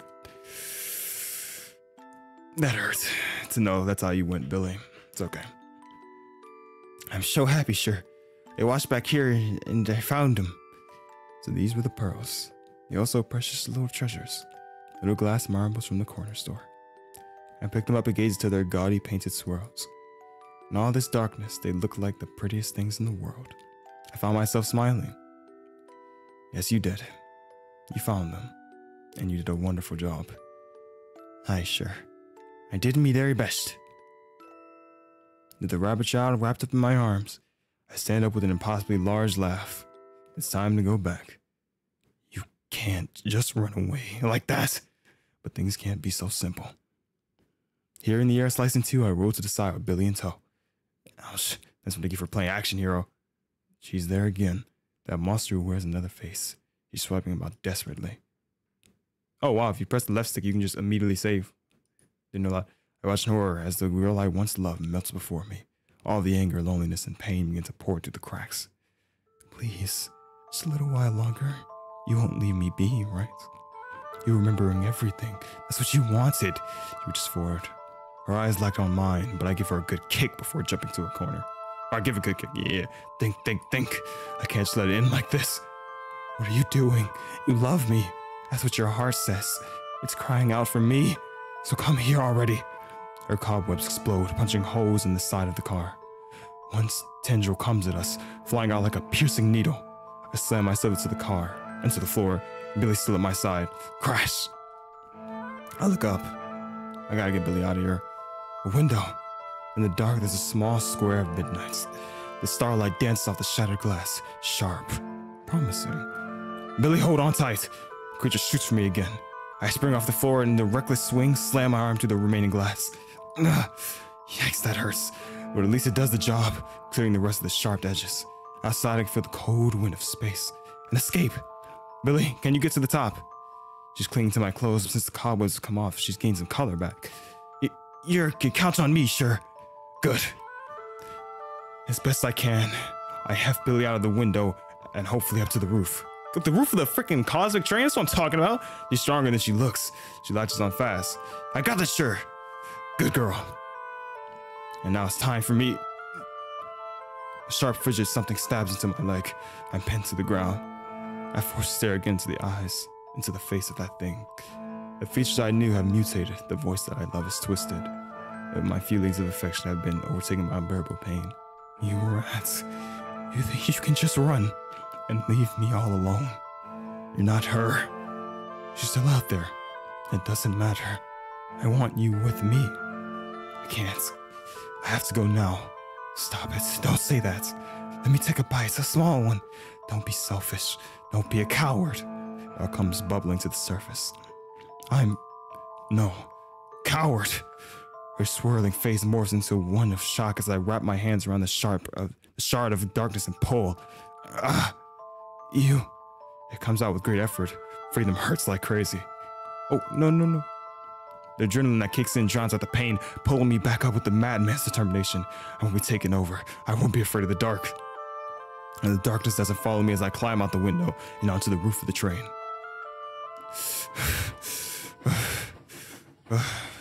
I sprawl myself out on the roof. Action hero I am not. Everything hurts. Lee runs up to greet me. Her slit spots have worn away and she's looking much better. Sure, it's the beastie gone. I'm not sure. It got me good. She pats me on my weary head. It's alright, sure. It ain't emasculated to get got good. Thank you. Very much. I really sit up, resting against my bruised elbow. It's marvelous out. The shining flecks of starlight dotting the deep blue sky. The crisp wind splashing me awake with chills. I can almost forget about the stabbing pain in the side of my leg. Aye, sure. You ought to be hospitalized with that. It's fine. For now, at least. We just need to walk our way from here to the other end of the train and we'll be safe. That cat sure will be a notch about this, won't she? Oh, God. Sorry, I went out for a bit. Oh, I bet he will. Shakily, I try to right myself. My leg gives way. That isn't good. It's not just some simple wound. My leg is actually severely hurt. Darkness stains. Oh, Jesus. I didn't know. Actually, I thought it was like a scratch. Darkness stains the spot. It looks to me with great concern. Are you doing Roshi, sure? I think so. But you'll need to help me a bit, won't you? A brave soldier salutes again. And behind her is simmering pool of soot. Oh, frick. Look out! Instead of dodging safety, Billy stands in front of me like a noble knight. She shakes ever so slightly as the familiar figure of horror rises from the pool. She twists and twirls in what looks like immense weariness. She looks down at us with a crooked smile. You're forgetting something. In her hands are two shining silver tickets. They're ours, our only way off this train. She waves them around the tugging wind. You're acting so brave, but listen to Big Sis, alright? Without these tickets, you're lost. Calm down, stay with Big Sis. We don't have to fight like this, alright? Still, Billy holds fast. So I'm talking about Billy. Big Sis would never speak like that. That's what I'm talking about, Billy. She gazes up at the beast with fierce watery eyes, and the monster stares back. I'm trying to think we have nowhere to run. At this point, I can't get back my ticket. I can't save Billy, I can't. I'm struck by a smell of booze and smoke. Frickin' the homie? The slam from roof cover far back in a low grunting noise. Squinting, I can spot a small figure. No, a large one arising from the hatch. It straightens itself, and I can see it has a long coat fluttering in the space wind. That's Huffy! The familiar figure clad in horns advanced at a terrifying pace. He wears a truly devilish grin. Well, howdy do, chickadee. A little bird told me there were trouble on these rails, and I thought I'd take a look. That gleeful statement, he flies forward, swinging his massive fist at the silk creature, who just barely dodges. Huffy! Frog face, nice to see ya. Not that the circumstances are so pleasant, I'd say. Hey, beastie. He walks over to the silk creature, who shivers in fear. Oh, frick yeah, Huffy! Let's go! Towers over menacingly. No, you got two of something that my friends here have a need for. That puts us on less than peachy terms. Your heart. The creature looks truly fearful. Her figure shakes in fusion. The features move in odd patterns. He doesn't love anybody. She can't. It doesn't work on him. There's nothing in it. How can that be? Oh, come on, darling. You're keeping our pals all cold. Why, you look twice as cold as they do. Shiver, shiver, shiver. That's no way to be. So that's his light. The terrified creature shoots a needle of darkness Huffy's head. It's no use. He grabs it. I see now. You want to get a little warmed up. He reaches forward with his other arm, squeezes the hand that grips the silver tickets. Tendrils begin to wrap around Huffy, but he doesn't seem to care. He rips through them with a smile. This man was a demon when he was alive. He just got stronger when he died. The creature grows, but it only seems to make that devil stronger. Nice. No, I thought I'd make a change for the better on this nice little train. But everyone here is too sweet for their own good. Too many sweets can make a man real rotten. You know, and I'd say you're pretty rotten too. Huffy holds the monster's hand tight in a vice-like grip. I'm so hyped. I'm like jumping up and down my chair. His face is close to hers, burning with madness. They almost look like they're doing some sort of twisted waltz. They could do like they're dancing in a disturbing way. He swings them dangerously close to the edge. So let's take a rotten honeymoon, you and I. I've got a thing for romance. And with a mighty swoop, he sends them both flying off the side. Suddenly everything becomes quiet. I can still hear his theme song. The chocolate scene is petrified as both. Sure. What did I see?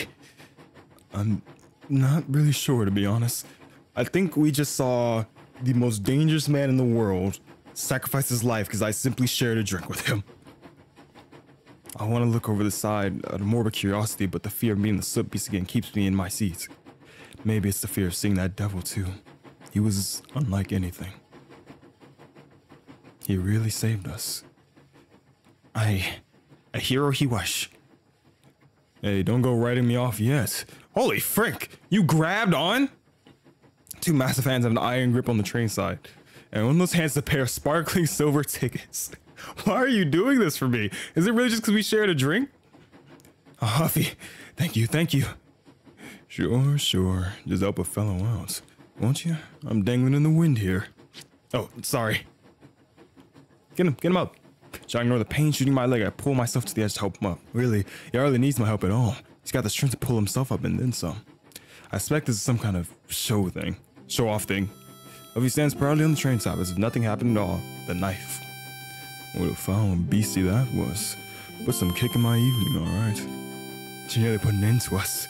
Several times. She about eated me, devil mister. Oh, gobbled you up, huh? Sounds rough. Devil mister. I ought to be finishly compensated. Oh, I know a thing or two about financial compensation. Looks like Huffy has a soft spot for kids, maybe, because he knows exactly what she's saying somehow. Don't teach her any of your dangerous stuff.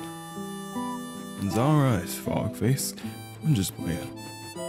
The beastie sure gave you a rotten time. Sounds like sending him off this train was the easy street for them. That was easy street? What's the hard way? How Billy doesn't pick this kind of thing up. Interrupting my worrying, Huffy hands us both our tickets. And so on to have such a precious thing in my hand again. It's silver dust and its surprising weight. It's mine, at last, and it's safe.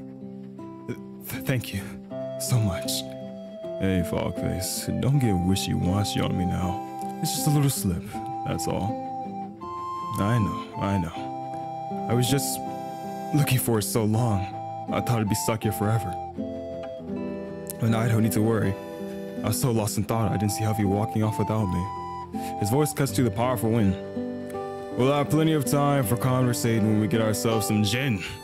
And off he goes. I should go too, even if my leg hurts. Billy totters up with admirable determination. I be your crutch, sir. A strong source. I love you, Billy. Thank you, Billy. I can really count on you. The sky is glittering and beautiful, and thankfully the night is quiet.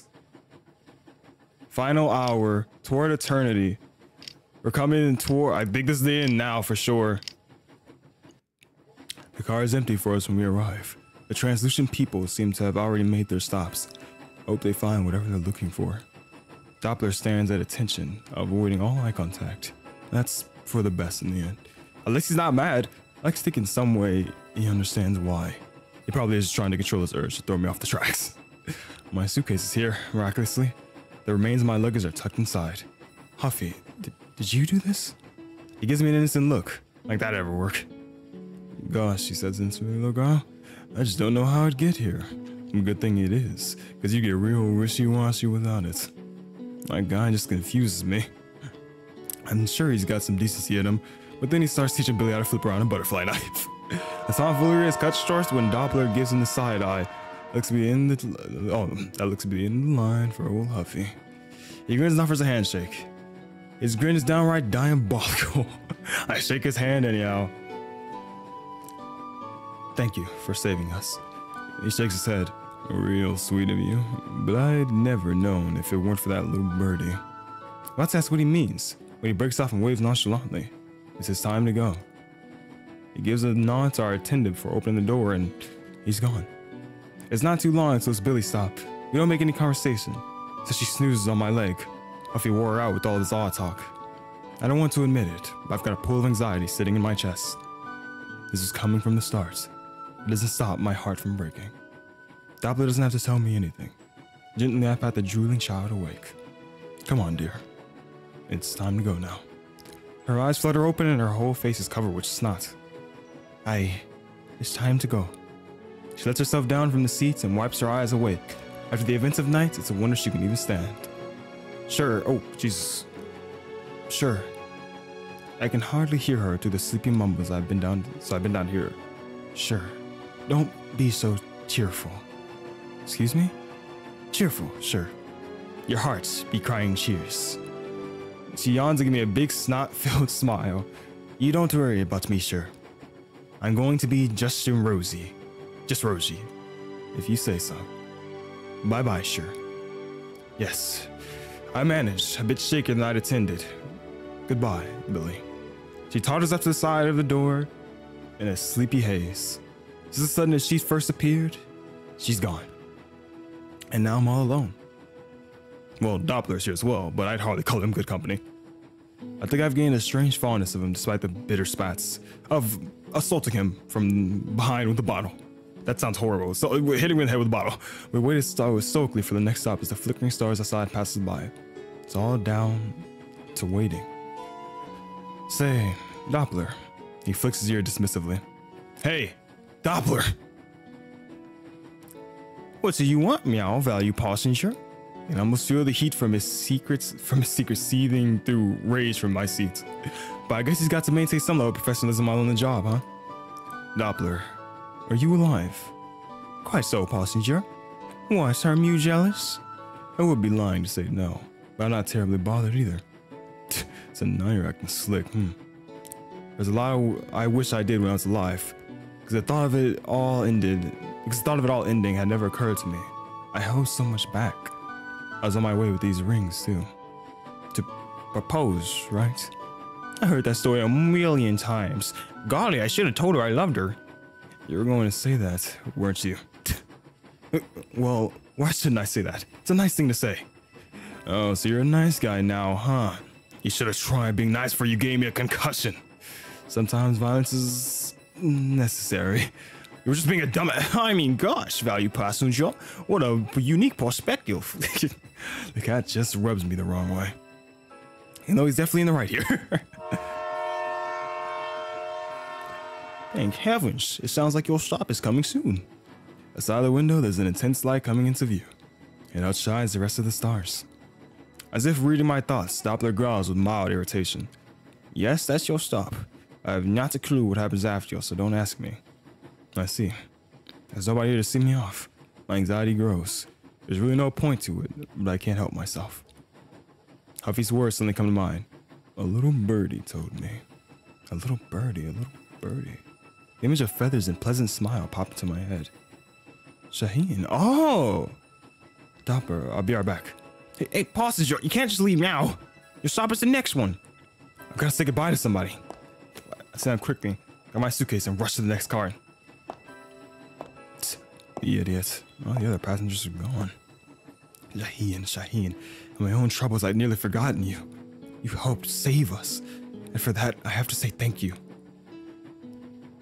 Your stop is nearly here. That's good. I take it you've come for a present as well? It's the back of the train, and Shaheen leans out on the railing. He's set against a backdrop of nothing but stars. Peeking through a window really doesn't do it justice. The galaxy is bigger than I can imagine. The view never gets old. I'd like to look at it forever. Unfortunately, time keeps taking, even from the dead. Shaheen, about before I'm cut off. He raises his hands and produces a stack of silver-lined cards. The wind threatens to take them, but his grip is fierce. As a present to you, brave soul, I'd like to finish our little card reading. The fortunes? Absolutely. Some say the afterlife is but a way to be reborn. So telling this fortune, you might learn about your next life. No guarantees, but it is a nice thing to muse about. I could tell he doesn't want to speak about what happened before. He puts the stack towards me. Don't think too much. Pick any you like.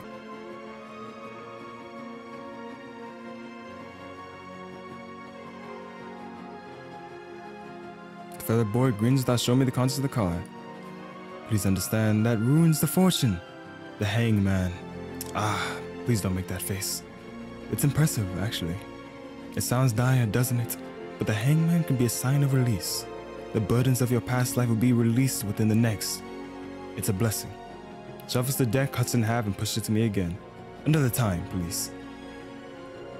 Without looking, I pick a card and hand it to Shaheen. He looks over it for a long time. Is it alright? Don't worry, it's a good card. It's a card of lovers. There's a pang in my heart. Even until death, it seems like you still have your ties. Even if you are gone now, she will still think of you and your kindness, your faults, your well-meaning fumbles.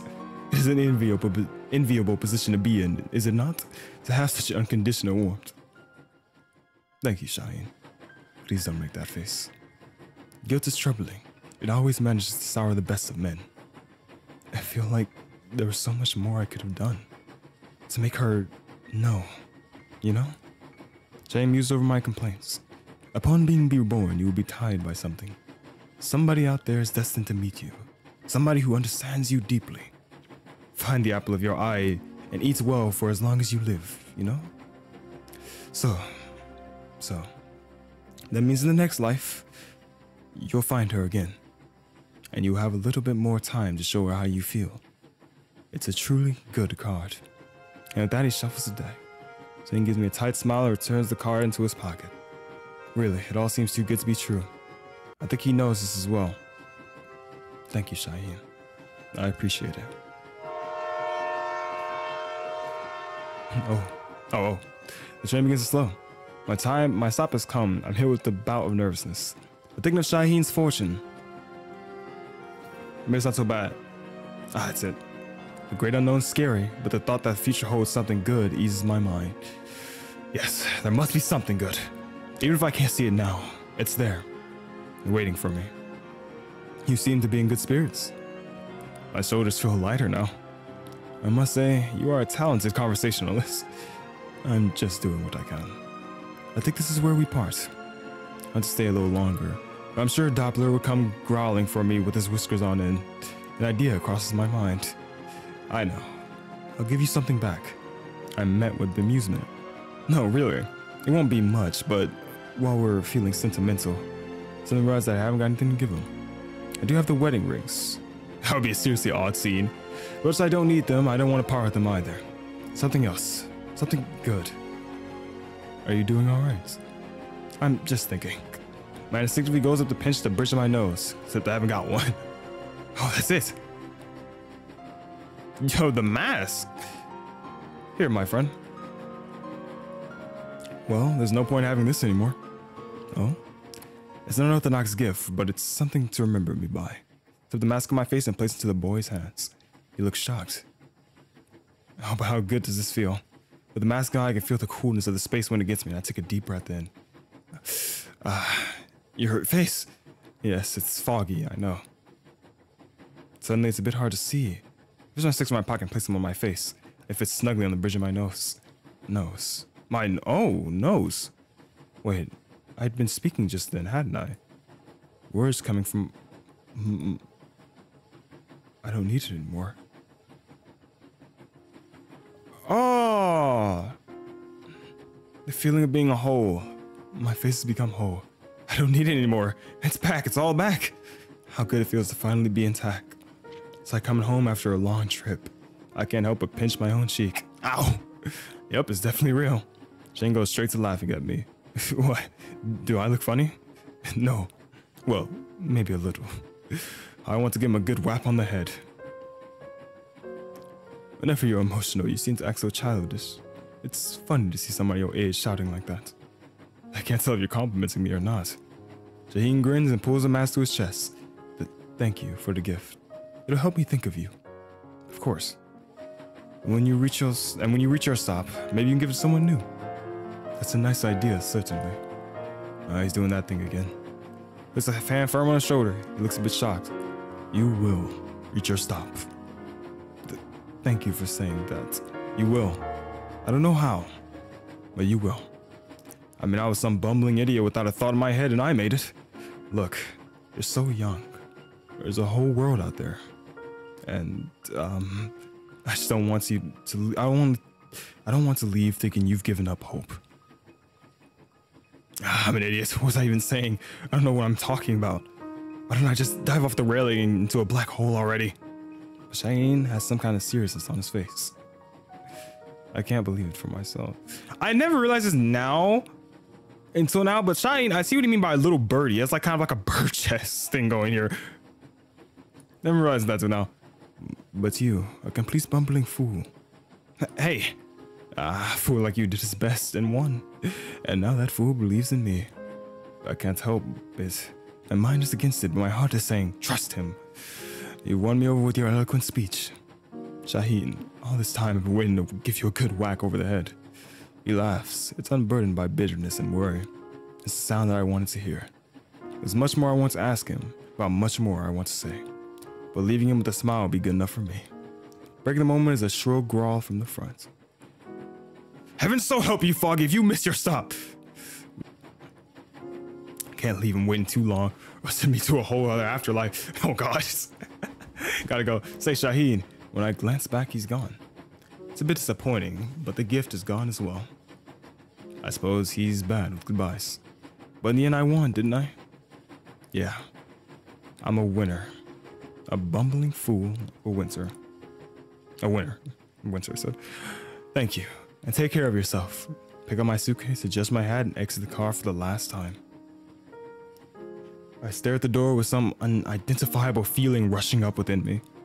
Doppler stands by, thankfully silent, with his eyes traveling across the old seats and washed out rugs, an attempt to ignore my existence, or maybe just to give me space. Either one is alright with me. We sit in stoic silence. Maybe I'll miss this train. I know I can't. Not really. I'm sure I'll forget everything as soon as I get off. Not all the memories are so rosy. But glinting ceilings, the dusty bar counter, the gentle chug of the train itself. It was nice while it lasted. It was so nice. And that view was unlike anything.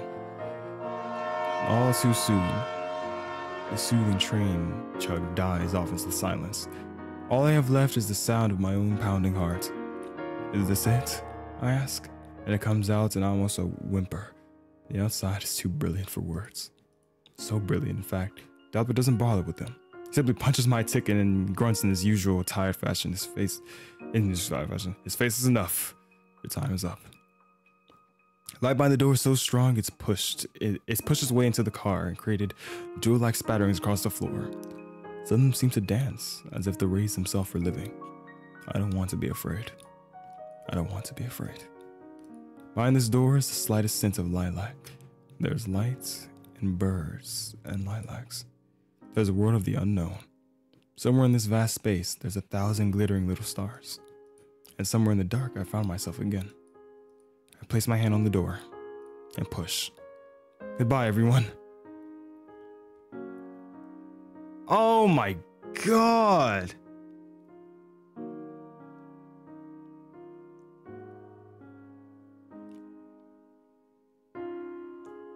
That game. It's a story by Kenji Miyazawa. I like to let the credits play out without me speaking because I don't want to talk over. I just want to appreciate all the stuff that I was using this game really quick. So just appreciate that, and you can hear my thoughts after. Oh my God, no, right? It's a small team, very small of thing. It was mostly. It's pretty much just one person that does this game for the most part. Oh, special thanks to you. So I didn't really have to say too much. Goblin with the problem, Gubbles, Randelver, Developer, yeah, something like that. Very small. It's not like a big team that makes these games. Like, as you can see, barely anybody was there. The credits were a solid 10 seconds, which is really just shows how impressive this stuff is, that they can make such riveting storytelling. Oh, and that, my friend, is how it ends. Quite satisfied with that one. Got a bit sappy in places, but it's all in good spirit, you know. I prefer stories with some hope in them. The dead departed and those who did not are left with warm memories. Thank you very much for playing. Farewell, passenger. Let's tell another story another time. Oh, yeah, I should have noticed. Yeah, he has bird stuff here, bird stuff here. I don't know how I didn't notice that, but that is. Oh, we can get a little. Let's read a little stuff. Fog face, the passenger. So that we never got our character's name. If you know that, throughout the whole game, he said he remembered everything, but he did not say his name throughout the whole game.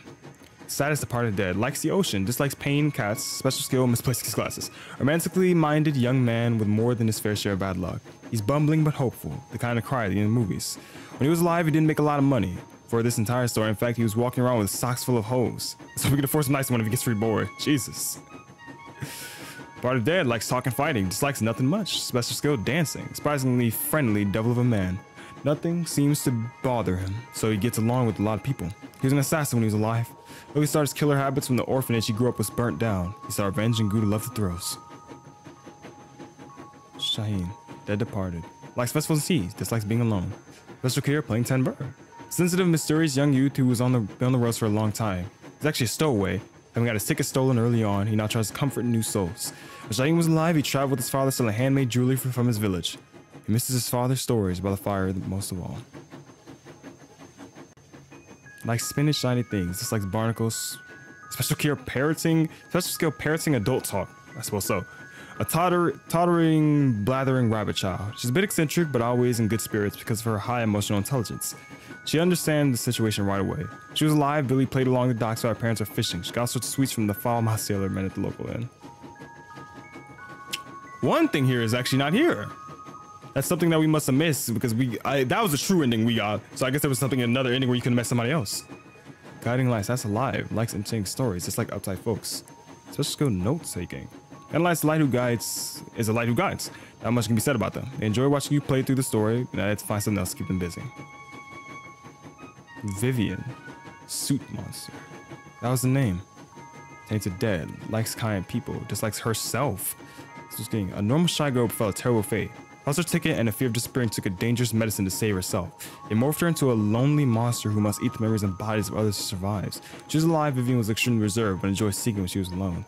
Oh, even her fate was a sad one. Saddest alive, Doppler, Neko Man. Likes payday, just like cigarettes, alcohol, the ocean, bad weather, paperwork, the bureau. Let's just go gambling. An impudent feline who would like a pay raise. Nobody knows how he got into this business, but rumors say he's got money problems with the mafia. Others say it's a death from a nasty divorce. The truth is that it's none of your dang business. Oh my god.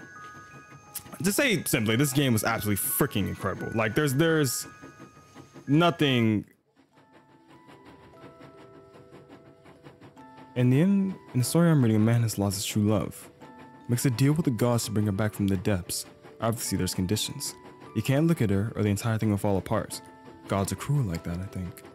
But this story doesn't end the way you would think. It's not her that crumbles, but him. He turns to taking her beauty right before the exit, and I've heard the story, it hurts. And right before the exit, and he blows away like a pillar of dust. But it's different. His love is left right on the blink, mourning him in the window of life from the outside world. Ridiculous story. It doesn't make any sense. Why did he make such a reckless decision?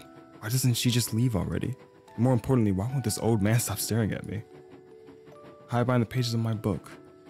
He was staring, unconcerned smile, sitting on his wrinkled face for this whole trip. He hasn't moved or said anything. He just sits, smiles, and stares. Who could he possibly be so enamored with? Is there the Mona Lisa behind me? Oh, what a beautiful sight indeed. The old man's voice comes out dripping in sentimentality. I try to ignore him. The book is already finished, but I flip back to the beginning to keep myself occupied. Missy, have you been this way before? No, he spoke to me directly. I wish I could sink into the cushion of my seat, disappear. I'm not exactly in the mood for socializing. The old man looks at me. That must mean he wants me to respond. My throat goes dry. Once in the past. Oh, then you must know all the beautiful sights then. I didn't have much time to enjoy it. And so long as I've been bothered to talk to anyone. Ain't traveling call for it, but still. Calling people with their sweet words make my stomach turn. That's a shame. How unfortunate that sour memories contain such shining things. He's still talking. What does he want now? Even that small exchange was exhausting me for the day. People keep treating me like a fragile doll. The voices come out different, their faces go soft. It's like I've been transported to a different world entirely. Just leave me alone. And that's how I met my first wife. Oh gosh, he was talking this whole time? He makes that face that means he wants me to respond, I think. Except I really wasn't listening, my throat won't work. His face changes again. He's not only looking at me for an answer. Now he's focusing past me. Oh, we're about to go through the mountain. I wish to look for a while longer. Is this our fog face reborn? I turn to look. It's the ocean, that's all. The sky is overcast and the beach looks like it would be irritating to walk on. There's probably too much wind. The scene gets smaller and smaller, and all at once we're overtaken by the darkness of the mountain tunnel. The ocean is reduced to a speck. The speck is swallowed by light, and the light is in turn stamped out by the dark. I sink back down into my seat, the old man making a soft, sad noise. I open my book again, but it's difficult to make out the words suddenly. Ridiculous. The letters on the page are obscured by darkness, and even more so with tears. How ridiculous. How stupid. Why? Why did he make up such a reckless decision? Doesn't he know she loves him anyway? Why is she still crying over it? There's nothing she could do. It wasn't anybody's fault, but I still... I've cried it so long. The tears that are building up spill out, my heart beating out of control. The old man must be horrified right now. This ugly crying, these bitter words, it's so ugly. The tunnel won't be for long, Missy. What a very matter-of-fact statement. His words are gentle, but not in the way that everyone else is. Gentle as if he's simply speaking quieter. After some time, my sobs run themselves dry, and I'm left with weak hiccups. Sorry. No, there's nothing to apologize for. That view must have brought some painful memories back. Painful memories. It's been years I thought I'd be able to move on just fine. I just couldn't imagine it would be like without him. I couldn't imagine what it would do to me. So this is her. His lover. A simple view can bring me to tears. Is that how it works? That's the kind of thing from movies. Wherever I go, I'm reminded somehow. In small ways. In innocent, simple things. The darkness of the tunnel is broken up by a small window of lights. There it is. It wasn't so long, was it? Let's wait a little longer. Then we could see more wonderful views. I sniff and brush the hair away from my wet face.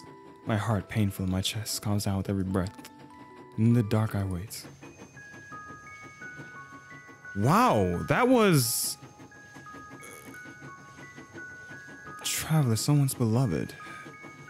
That's alive, likes reading, walking, just like people she doesn't know, skilled bargain hunting. The lover of Fogface. She acts quite distant at times, but around certain people she can't help but go soft. Very focused individual. She met Fogface when he lost his glasses. It turns out they were in his coat pocket the whole time. His embarrassed laughter stole her heart. That's beautiful, man. You can tell the difference of how they look, obviously. I was a traveler. I wonder if that was Fogface reincarnated. That hurt. That hurts so much more. Oh god, I have tears in my eyes. I'm gonna get emotional now. Come on. They can't do that. Man. Thank you guys so much for watching. This game is all like, obviously, I have to say, this game's so freaking beautiful. The character design and storytelling for just like such a small, I don't even know if it's a group or just one guy, but I think it might just be one guy. Such a small, just indie thing. It's so amazing, the storytelling, I feel like. And, you know, and it's fairly kind of a normal story about being lost on a train and like not realizing you're dead. Like that's pretty normal, but it's just the way it was done, and the characters, like everyone was really likable. Even freaking Huffy, the normal serial killer assassin, like he was even likable. It was just such a good way of storytelling that I just loved it all the way through. I love doing the silly voices that I was doing and stuff like that, as always. It's nice to get a little close off thing there. That was really nice to kind of see the final thing. And just say we had the card of the lover, so they would meet again regardless. Which is really beautiful. I'm glad I played this game a lot. And this is actually a prequel. There's the other, I said at the beginning, there is another game after this. I can't remember the name now because I've been just so enamored with the storytelling in this one. But this is a prequel. There is another game that we are going to play soon after this one. I don't know if it's going to follow. It's probably not going to follow the same characters. We might see Shaheen, maybe. But everyone else is gone. So we'll see how that goes. I'm sure it's going to have a different type of thing because we already know the plot of this now, pretty much. But I'm excited for the sequel thing because I'm just excited to see how that turns out because I absolutely love the experience of this game. This game is incredible. And just thank you for watching. Thank you the developer. This is, as I said, the same developer that made Reaper's Goodbye, and they just make incredible games. I see. Yeah, I love this game. This game was incredible in every way, and I'm so glad I played it. And thank you so much for watching it. I really do hope you enjoyed it as well. These games are really beautiful just to sit through and relax. And I appreciate you watching. Thank you guys so much for watching, and I'll see you guys on the next one. Farewell.